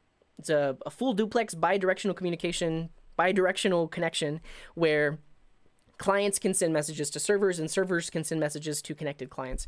And what we're doing right now is we're using the core the raw WebSocket library in Node, and we're using raw WebSockets in the browser. And I've never actually done this before. So the way that I typically implement this is use a library like Socket.io, mainly because it handles a lot of these things for me. Like right now, what we just started doing was on the client side, I wanted to be able to send an object, but that's not supported by default. Basically, I have to stringify it. And then on the server side, I have to parse it. We haven't actually tested this yet. I'm about to test it. So there's that. And so that's what we're doing right now is we're implementing WebSockets, but I'm using the stuff that's just built into the browser, and then we're using the WS library to get it all going. So that's where we are right now. And at this point, what we just did was we stringified what we sent to the server. We saw that that was working here. Now we parsed it right here. and we're going to see if it worked. So, and actually, I'm just going to log the message object, and we're checking to see if the type is ping, then we're going to send type pong. And the client is looking at event.data. And so what someone mentioned in the chat is we shouldn't have to stringify and parse this. Like event data is going to be the full thing. Yeah. Oh yeah, you're right. You're totally right, Hoki. And then if there was an error, we're gonna pass in the error. And so what I'm doing right now is it's very possible that somebody sends some WebSocket data to my server that cannot be parsed with JSON, and then we're gonna catch that error. So I do plan on deploying this to the web so that people can test it out. And typically when I do that, people like to mess with me. And so you always got to add your try catch to prevent that, or at least handle that, not prevent it. People are gonna be people. Okay, so we're connected to the server. We look at the back end. Oh no! Invalid argument type. The first argument must be of type string. Okay, so whenever we tried to respond with ping, it actually does need to be a string. So we need to fix that. But you can see that now the server is actually parsing this data. Oh, what's up? And Jarrell, great job. Oh yeah, I totally forgot to mention, those of you, if you did stick around from the raid, there's some cool things happening on my screen. If you all want to join me in doing this really quick, it's pretty fun. In the chat, if you type drop me, that will drop your avatar. So there I am. And then if I land, oh, that's, I think maybe, no, I won't. No, okay. So if you land in the coding garden like this, first try, you'll get a seedling. That's going to be a tiny seedling. The closer you are to the middle, the bigger your seedling will be. Yeah. Let's see. Kappa. No, right on the edge. There are very, very few good drops. Who was this? Sir Goldman. Great drop. I'm waiting for somebody to land like very close to the center. It's not happening. Well, there's it's maybe. No, it's not happening. Good job, Constave. Right, one after another. I can't even read, so it's Janicki and then someone else. Great drops. So yeah, you can do that. That's fun. Okay. So why this is complaining is whenever we attempted to send right here, this needs to be a string, and we're trying to send an object. So I'm just going to do json.stringify, like so. And so that way we actually are sending a string, and which means that I'm going to need to parse that string on the client side right here. I'm going to turn these into arrow functions just because that's the kind of JavaScript developer that I am. And we should be able to do something like this. So we're going to do a try catch on the client side. We're currently on the client. We're going to say message is json.parse event.data. And then we're going to just log the message. If we couldn't parse it, we're going to log an error.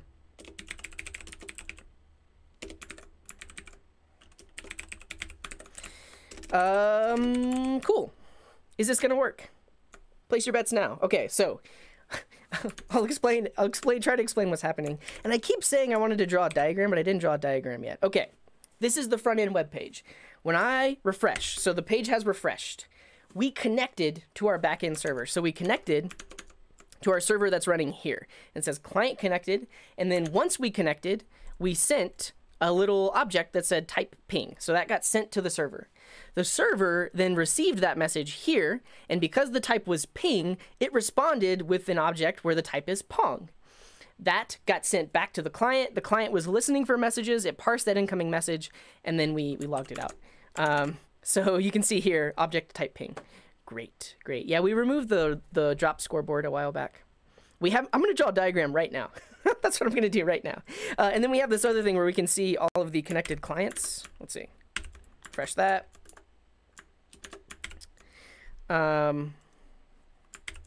Yeah, so we can see there's an anonymous connection, and each tab we open is actually a new connection to the server.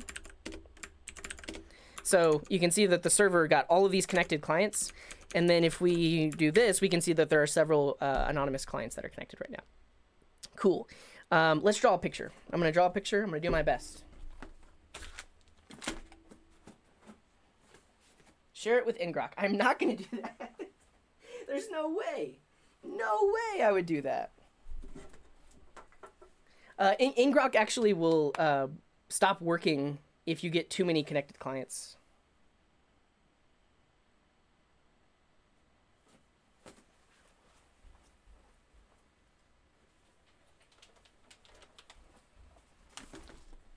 Okay.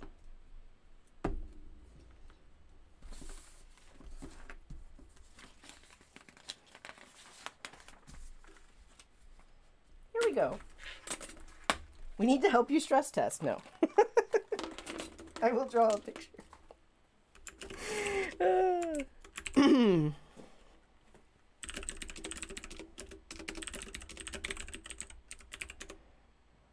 Actually, I need to pull this up. Code drawing with CJ. No, it's gonna be an ugly picture. I'm not a very good drawer or a very good writer. Cool. There's that. Later, please.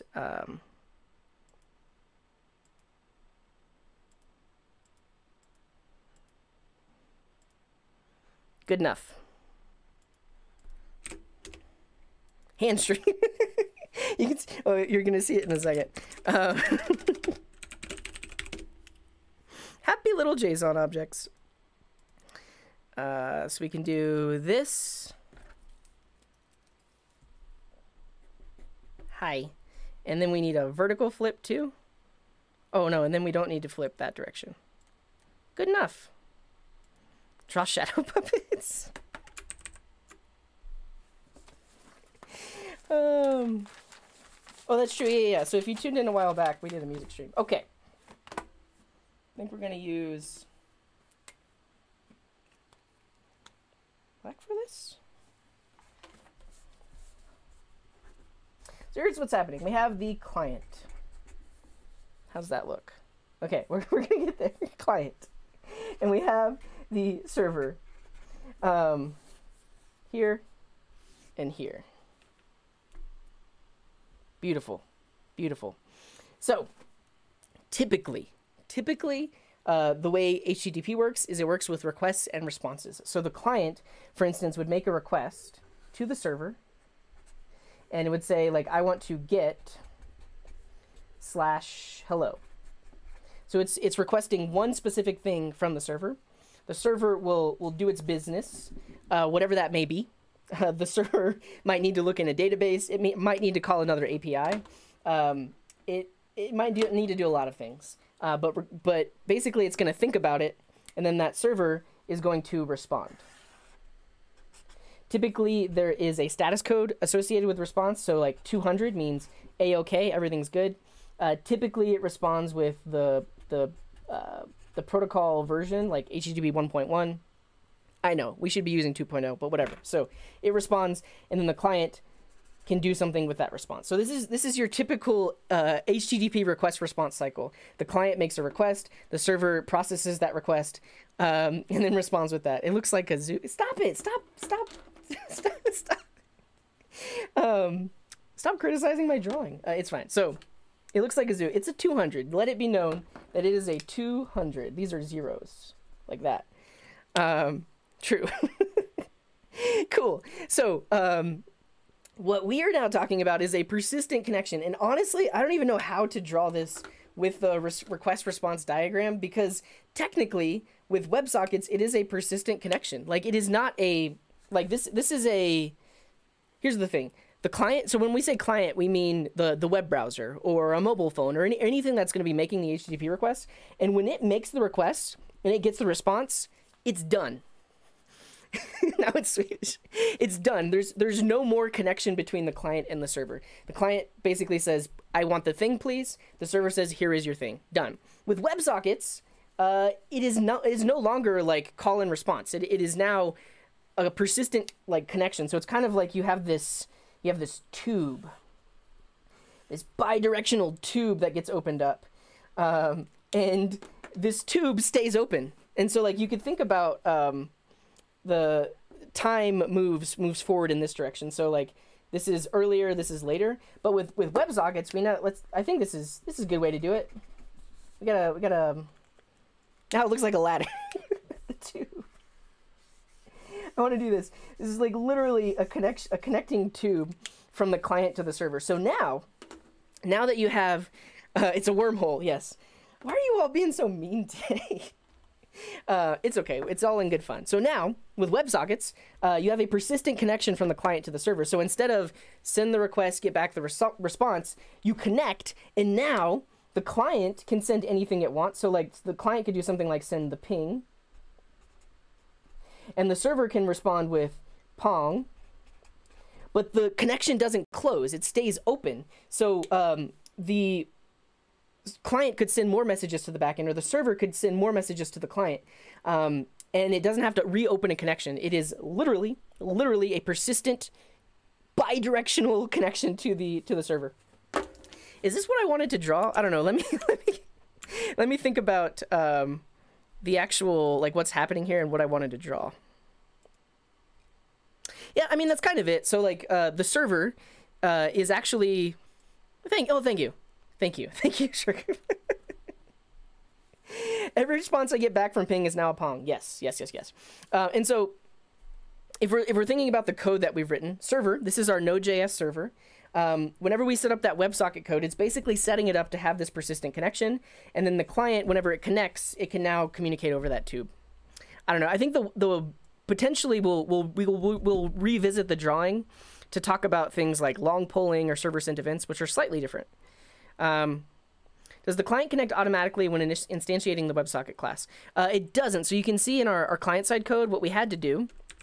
Well, actually, yeah, it does. So, but first we had to figure out what is the server that we're trying to connect to. So we have the socket protocol, which is either WSS for WebSocket Secure or WS for plain text sockets.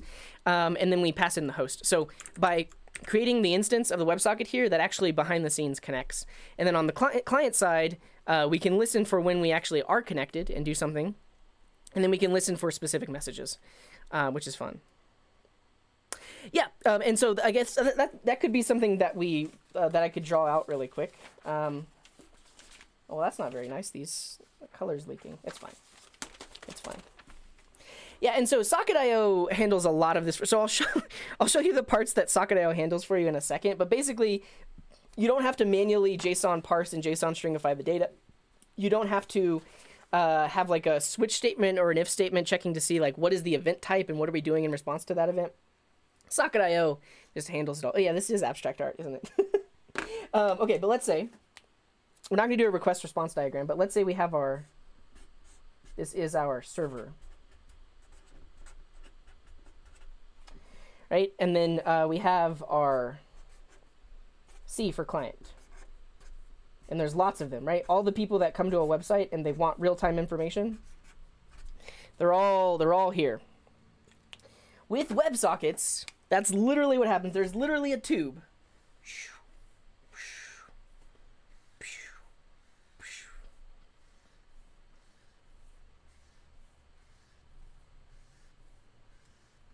Right? So with WebSockets, there's literally a tube connecting each client to the server. And so so you can see how we may run into issues if our server is not big enough. It needs a big cloud. All right, okay, so technically this is the cloud. I should have drawn it with blue. But this is the cloud. Yeah, so the new messages are at the top. WebSockets are water cooled. Everyone's a troll today. I don't know. That's funny though. I have 6 colors. 6 colors. But so basically this server needs some decent resources, right? If it's going to have a persistent connection to every single connected client, it needs to have a good bit of RAM and a good CPU and all that good stuff. Hey, do I need a load balancer? And eventually you potentially would. Yeah. Do I think HTTP 2.0 makes WebSockets obsolete? Are server sent events a HTTP 2.0 thing? Whatever it is, we need some sort of persistent connection. But yes, but think about what this means, right? So like if you have if all these clients are like playing a game locally and they need to know like what is the latest high score or what's the latest state of the game, like a client can send, oh, this is my update. I just moved the mouse here. I just moved the piece here. This client could send that. This client could send that. The server keeps track of all of that, and then it can emit the current game state to all of the connected clients so that they know to update their screen and show the latest information. So, yes, this is what happens with multiple clients. Okay, good enough. Great. Great work, everyone. Well, welcome. Hey, thank you for creating an account here on Twitch. Welcome to Twitch. I've seen some clean code stuff. Yeah, we are just chatting. This is still just a just chatting stream. All right. I have to go in like 15 minutes. What can we do in 15 minutes? I need to deploy this. So here's what I want. So right now, when a client connects, their name is just anonymous. Their name is anonymous. And so what I want to do is I want to emit an event that sets the name of this particular connection. So what we should do is after we've connected to the server, we want to send the name. So here's what we'll do. How is that different from the client requesting high scores? Yeah, we can go back to the diagram. So basically, if we're not thinking about WebSockets, if we're just thinking about the request, the response, right? You could say make a GET request to /high scores. The server will respond with high scores, but those high scores potentially change very rapidly. And if you wanted to always have the latest data, you would constantly have to say get high scores, list the high scores, get high scores, list the high scores, get high scores, list the high scores. Because this is not a persistent connection. It's a request, response, done. However, with WebSockets and with this persistent tube, the server can emit, like anytime somebody has a new high score, it can just say, hey clients, here's the latest high score, and they instantly update their screen. The client did not have to initiate that. The client didn't say, hey server, what are the latest high scores? The server just says, hey clients, this is the latest high score. So in this diagram, the server's just like, take the latest data, and the clients don't have to ask for it. Okay, so what we need to do is we need to ask the user for their name. Now I know there's a way to do it. There's definitely a better way to do it, but we're just gonna do a prompt. We'll say prompt, what is your name? And then we're just gonna log out the name and see if this works. So, what is your name? CJ. Okay. And then we get back the name CJ. Great. And so now what we're going to do is, now that we have the user's name, we're going to send that to the server. And I guess I'm not going to do the ping anymore, but we are going to do this. So we'll set the type to be set name, and the message is, well, the data includes just the person's name. So we have an event type set name, and it's the name itself. And so we're going to receive this event on the server and then change that person's name from anonymous to be the name that they actually entered. Cool. So now we'll say else if message object dot type is equal to set name, then we need to set their specific name. And so actually, let's put this here. So we'll say client info equals that. And we're just going to modify this object. So whenever they call set name, we're going to say client info dot name is equal to message object dot data dot name. And then one thing we should do is emit the list of clients to any of the connected clients that are already there. Cool. So that's going to change it, but it should be good enough. So now I'm going to refresh. It's going to say, what's your name? I'm going to say CJ. Great. And then now when we request the list of clients, oh, did I mess up? Line 32, triple equals.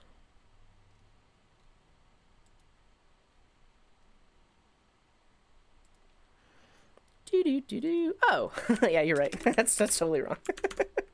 Okay, so yeah, it's wrong. The why is that you shouldn't do that. Okay, so nobody's connected. I refresh this. It asks me for my name.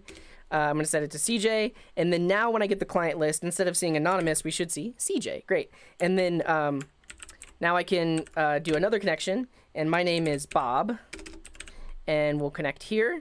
And then we'll do another connection. And your name is Blue Monster. And then we'll do another connection. And your name is Utori. And now, if we request the list of clients, we should see their actual names. So we have the names of all the people that are connected. Can we build it? Yes, we can. Awesome. This is great. I think this is literally all I'm gonna do. And now we're gonna take this list of clients and actually show it on the client side. So when someone changes their name, and really even when someone connects, we are going to emit the list of all the connected clients. I'm gonna put this in a little function that's like get client names, like this. And then we're going to call that here. So someone sets their name. We basically want to do an emit. We want every connected client to know the list of names. Is there an emit on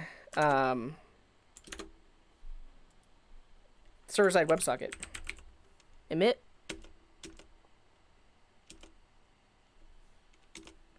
Is this what I think it is? Okay, here, server broadcast. A client WebSocket broadcasting to all connected clients, including itself. We literally have to iterate over the clients. Well, this is why we use something like Socket.io, because this is very manual. So basically,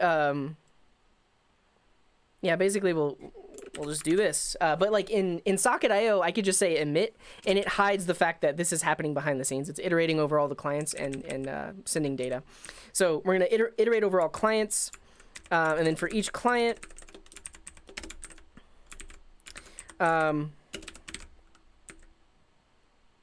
if that client does not equal myself and the socket is open, then we're going to emit the data that we want. And in this case, I'm just going to emit, the type is name, or let's call it like clients. And the data is get client names, like that. So a client connects. It sends the message which sets the name on the server. The server side then says, okay, for every other client that's already connected, we're going to emit this event called clients with the list of all of the client names, so that way we can show them on the page. And actually, I kind of want to put this in a function so we can reuse it. I don't know. This code is ugly. Let it be known this code is ugly. There are better ways to do it. I'm going to copy and paste this, because basically what I want is... actually, no, I don't. I basically want this. Because whenever whenever we get an initial connection, I also just want to emit to that person that just connected the list of all of the clients. Right? All code is beautiful. You're right. Oh, that's a good point, Doc. Yeah, Doc is saying writing this loop lets you know that you are actually sending data to 1,000 clients at once, which Socket.io hides. Right. And in Socket.io, you just say client.emit. It hides the fact that you have to iterate over every single client and send the message. Okay, regardless, when a client is connected, we're just going to emit the list of clients to that specific client, so that way it knows everyone that is connected.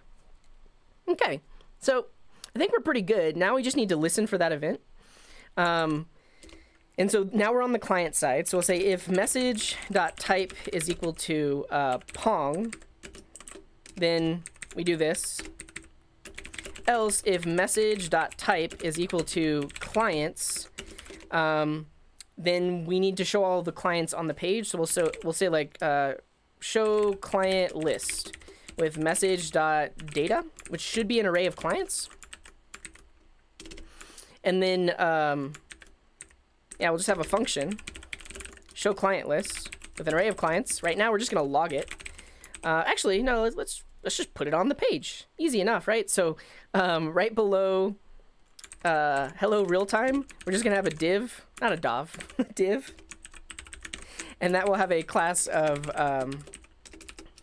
clients. We'll give it an ID of clients, and then we're just gonna put all the names in there. That's all we're gonna do. So right here, we'll have the client's element. I want a dov equals document.query selector. So we're going to find that specific element on the page with the ID clients. And then right here, we'll just say clients element dot text content equals clients with separated by commas. That's it. It's just gonna work. Watch, first try. Okay, so server has restarted. And actually, it's kind of won't work. Here's the thing. We actually, we wrote the code on the server side because to say don't send it if it's our own connection, but I kind of want to do that because I want it to show my name on the page at least. So I'm not going to do that. I'm just going to say we're going to send this to every client, including the person that just set their name, the list of clients. Okay, this is going to work now. So get client names is not a function. It's not? Why not? Oh. Did anybody catch this? This is not a function. That's not first try. Test fail. All right, let's try again. All right, so currently there are no connected clients. Let's close all of these. We're going to refresh here. My name is CJ. Well, we also broke it here. Invalid argument type. Oh, I totally forgot. We're trying to send an object. Twitch is updating the view count of a channel with WebSockets. Yeah, they absolutely are.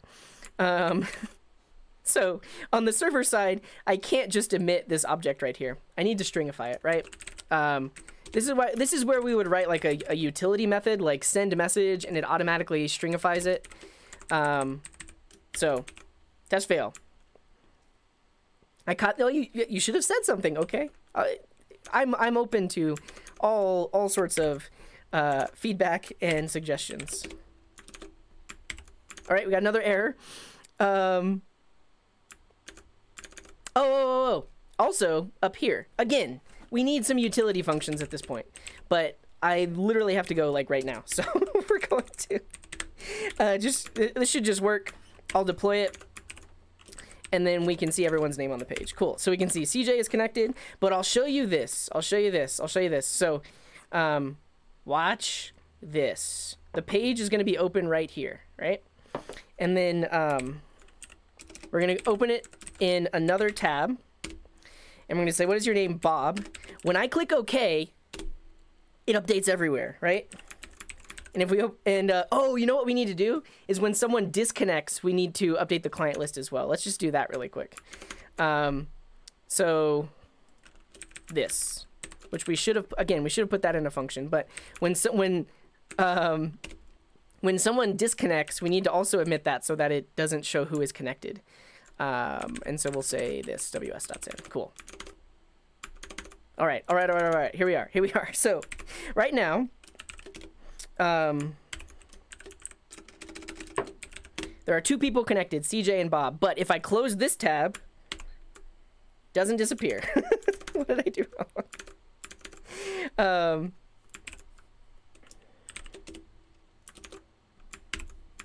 It should though, right? So when, we need to emit. Yeah, I need to iterate. You're right. When you're right, you're right. We're not emitting to the person that just disconnected. We need to emit to all of the other clients that are still connected. What happens if you choose the same name twice? Then that name will appear twice. Right now, we're not doing any checking for that. We could like emit an error and require them to resend their name. So for everyone, send it. Should be fine. It should be fine. Okay, so now CJ is the only person connected. We're gonna go here. My name is Bob. Now there's CJ and Bob, and if I close this tab, now there's just CJ. Wow. It is not vulnerable to cross-site scripting. I just know that, but I'm gonna put it on the web anyway, so because people are gonna try.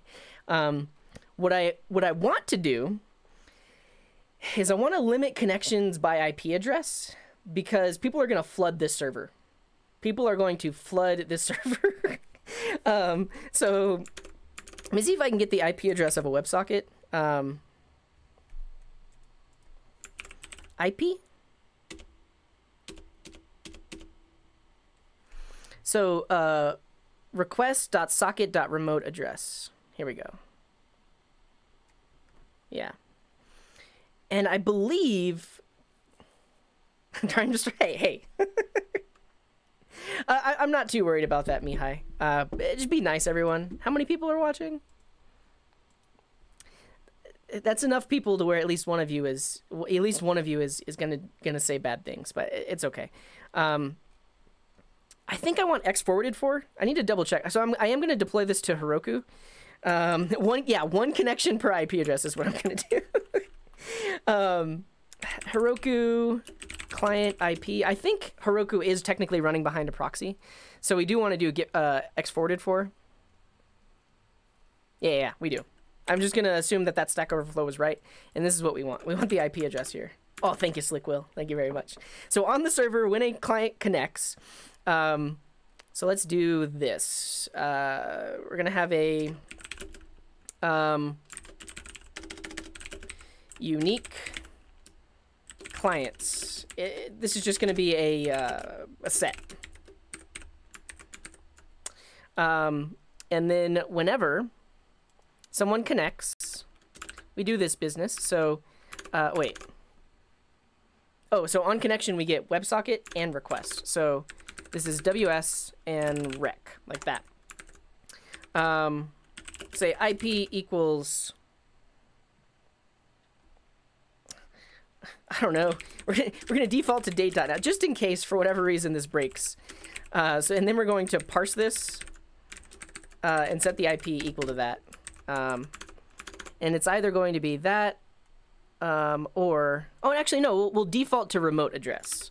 Because actually, that's how it's going to be locally right now, because I am not running behind a proxy. So, remote address. I'm going to log the error.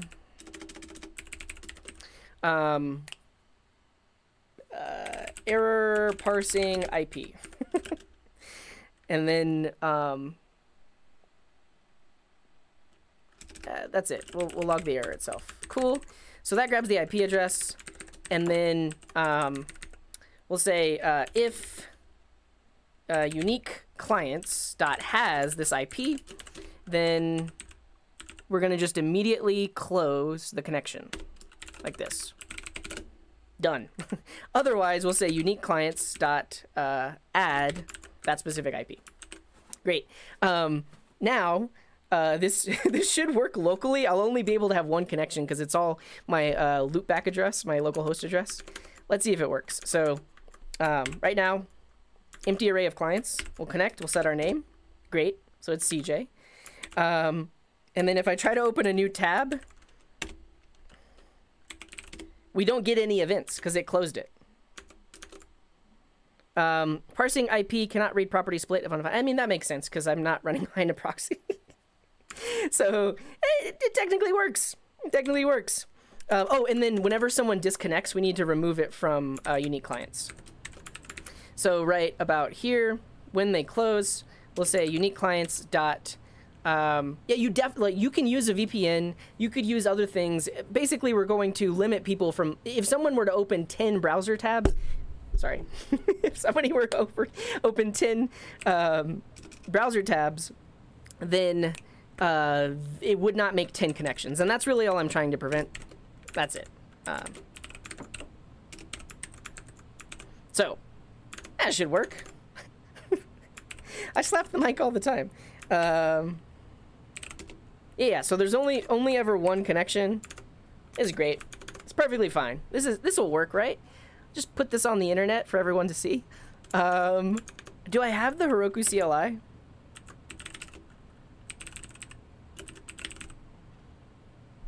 Let me see really quick.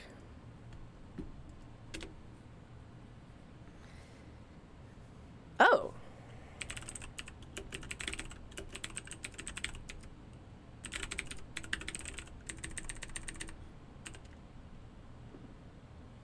Pull in the proxy address npm middleware and set Heroku IP as its trusted proxy. Oh, wait. The X forwarded for header can be spoofed. It can, but it's always replaced, isn't it? I'm just gonna. This is fine. this is fine.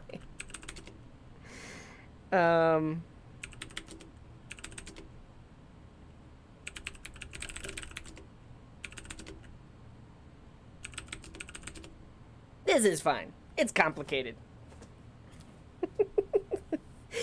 So that's the thing. That's how it will break. If only one of you can connect, then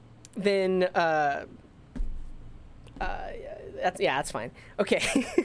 I guess I'll show you what I'm doing. So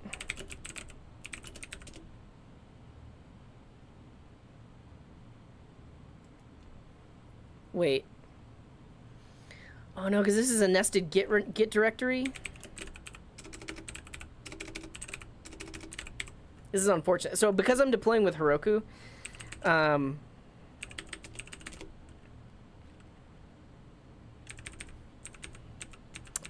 it needs to be a Git repo. Deploy from GitHub? I've never done that before. Is Heroku link a command?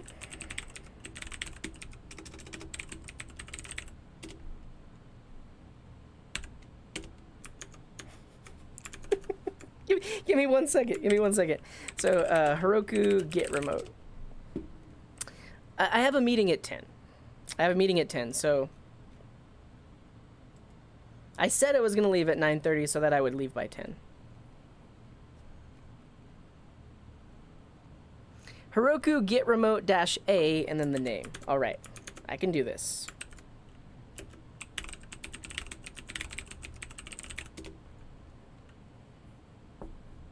Couldn't find that app. What?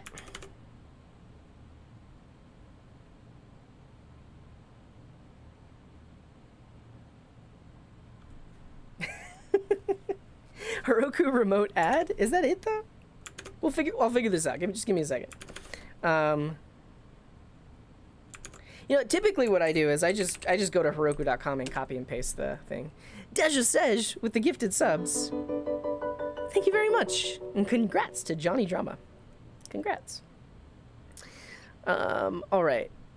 We need a new app. Oh, here it is. WebSockets client example. And we just need to grab this Git URL. This is literally all I need to do. Git remote add Heroku. That.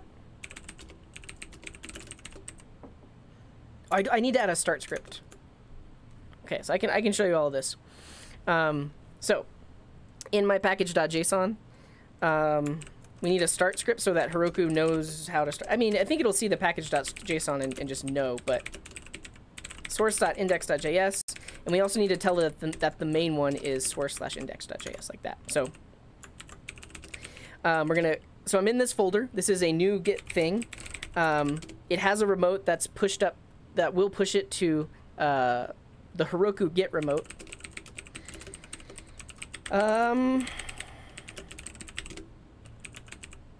First try, right? Git push Heroku master. You don't need a proc file if you have a package.json.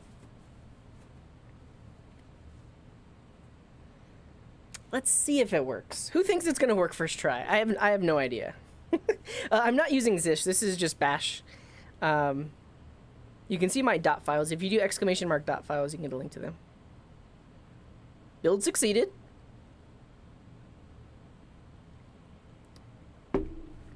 It says it was deployed.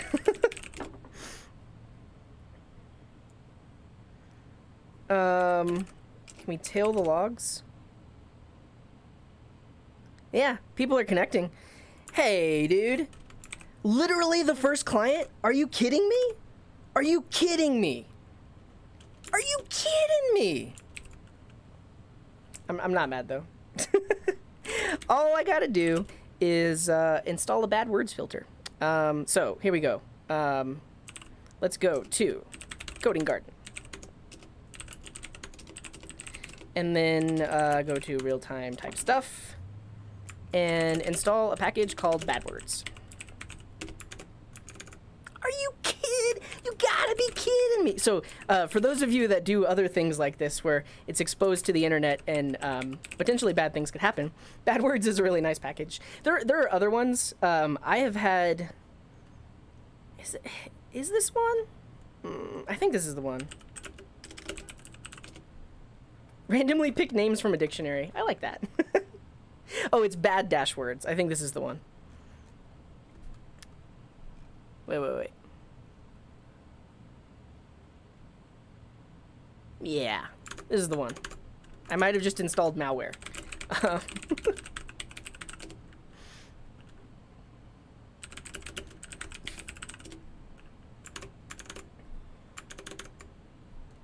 Because, yeah, I mean, Doc is right. Because the simple fact that I'm now using this library is people are going to try to get around it. But that's okay. Do this. We'll create a new filter. Wow. Wow, where? Right here, we'll create a filter. And then whenever someone sets their name, we'll do filter.clean. Yeah. Array of random words with a random index. We could do that. I'm going to do this. I'm not going to show my screen. And if anything bad happens, you won't be able to see it. But if you're on the web page, you will be able to see it. Twitch OAuth is the only solution now? No. Okay, so when somebody sets their name, which is right here, this is all we got to do. We'll say filter.clean with their specific name. And really, we want to check to make sure that their name is a string too. If the type is set name, and there's a data object, and the message object dot data dot name, the type of it is a string. So here's the thing. I didn't write the code this way before because I didn't expect that people were going to try to break it. But now that people are trying to break it, I have to do things like this. I have to make sure that, and actually let's use, I have to make sure that the data is in the right format. So data is there. It has a name property, all that good stuff. And then we can pass in the placeholder too. This is what I like to do. I mean, you know, it's the nature of the situation. You have, like I'm getting a lot of attention right now because I'm live on Twitch, and some people might not like that attention, or they want to do bad things to me because of it. Wait, when did we bring in JSON? That doesn't need to be there. Okay, so I'm just gonna do this without testing, and it's all gonna work. Make it work. Git push Heroku master. Though, oh, thank you, Hima de Panda. For those of you that did go to the website, did you see lots of names on it? Did you? I can try to break it. Just don't try to break it. Let's at least see it working for a few seconds.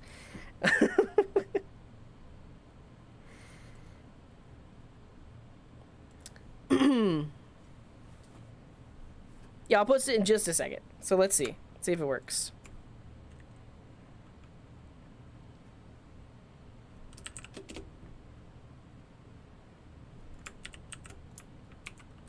There are so many of you, or at least there's somebody with a bunch of like random connections. Somebody might have written a script, and they might also have a what do you call it? A botnet, a collection of things. So I'm going to show it for a split second. It's working. There are people connecting, and they're setting their names. But that's about all I'm going to show you because there's probably some bad things in there as well. So that's it. I have to go. Thank you everyone for watching. Yeah, there is no limit on the string name right now. You could send any length of string you want. Yeah, so look at this. We just got a bunch of connections. It's very possible that this is someone spinning up a bunch of instances inside of VPNs and stuff like that. Yeah, so here's the thing. I'll mention really quick, just in terms of, well, first of all, if you're spamming my server and you're trying to cost me money, just let it be known that it's free. I'm not paying anything for that Heroku instance, so you're not hurting me. We can look at the metrics potentially, or activity, resources. I don't know. It'll show me graphs. It'll show me graphs here, but I don't have to pay any money because it's a free instance. Okay, I will say this: if you're gonna do this at home and you are gonna use Node.js, you should probably use something like Socket.io. It makes all of the message sending and event parsing, all of that much easier. So use something like Socket.io. I'll mention that. If you're interested in this kind of thing, check out coding.garden/videos. I have a lot of videos on doing real-time stuff. So if you just search for socket, this one is for like absolute beginners, real-time sockets. So real-time fun with Socket.io. I paired with a noob and we made a super basic website where anybody that went to the web page, you could see their mouse moving on the page. So you can check that out. Is It New Year's Day is powered by WebSockets. Dung Hero is powered by WebSockets. So all of these things, you can learn more about WebSockets. And specifically, I use Socket.io in those videos. Now, we didn't get to touch on the other types of ways of doing these things. I will say, WebSockets is the de facto way of doing it. Like if you're writing an application and it's running in one of the browsers that supports it, use WebSockets. If you can't, then you can do something like long polling. The nice thing about Socket.io, though, is it implements that behind the scenes for you. So if WebSockets aren't supported, it'll use long polling. I do have to go, but it's down, it's undown. Yeah, and that's fine. Like I didn't say this was production ready, and I didn't say we were gonna be able to handle all of the trolls. But what I want to show you really quick is how something like long polling might work. Really fast, production, really simple. So long polling actually just uses HTTP requests. So let's say we have the client, and we have the server, like this and like this, and so I showed you earlier in this diagram, the client makes the request, the server sends the response. Long polling works like this. The client sends the request. This is like a GET request to, I don't know, like RT for real time. The server, instead of immediately responding, the server keeps this connection open. And it waits for things to happen. And then if something does happen, it just does an HTTP response, like 200 status code with some body of information. And then after the client receives the response, it opens up a new HTTP request. This is another GET to /realtime. And then the server just waits for something to happen. If nothing ever happens, it still will respond to close it, and then the client will reopen it. So this is what's known as long polling. Basically, they're just using the fact that an HTTP request does not have to happen, or the response doesn't have to happen immediately, and so they just keep the initial connection open. Now, that's very different from a bi-directional communication, right, or bi-directional connection where the server can send and receive things from all many different clients as well. And it's not necessarily a nested request. If you think about it, it's just like, you could write code that does this. You could write an express request handler that doesn't immediately say like res.json. It could wait. It could wait for something. And then after that happens, then it could say res.json. And that's kind of the same thing as being able to send events to the client. Yeah, I have no doubt the app crashed. So somebody wrote a script or they fired up their botnet. That's fine. It worked for the few seconds that it was on stream. I like server sent events. I'm not super familiar with. That might actually just be long polling. I didn't get to talk about WebRTC. This is actually peer-to-peer connections of clients inside of the web browser. And because it is a bi-directional connection between clients, that can be real-time as well. And then there's also the push notification API that exists in web browsers where you can actually get a unique token and send events to clients. There's a lot of ways to do it. It's a lot of ways to do it, but that is real-time communication. Hopefully that was helpful. Hopefully you all learned a little bit of something, which was a thing. We got a lot of follows. I'm not gonna be able to acknowledge them, but I appreciate you. You'll see your name in the credits. So check out the raid messages. If you type !raid in the chat, you'll get a link to this. If you are a sub, this is your raid message. If you are not a sub, this is your raid message. Oh, you're welcome, Kyra. Saw says I learned how little I actually know. Well, you know. Well, we'll find somebody to raid. Wherever we go, be nice. Show them lots of love. Drop a follow if you like what they're doing. I'm gonna go to work. Thank you all for being here. Thank you. Was it It was Mitzik, right? That asked the initial. Yeah. Thank you to Mitzik for asking the initial question. And tune in. I'm gonna say Wednesday morning. I think I'm actually gonna move Code Katas to Wednesday morning. We'll see. Check the schedule. Join the Discord if you want updates. Thank you for being here. Wherever you are in the world, have a wonderful morning, afternoon, evening, or night. And until next time, here is this.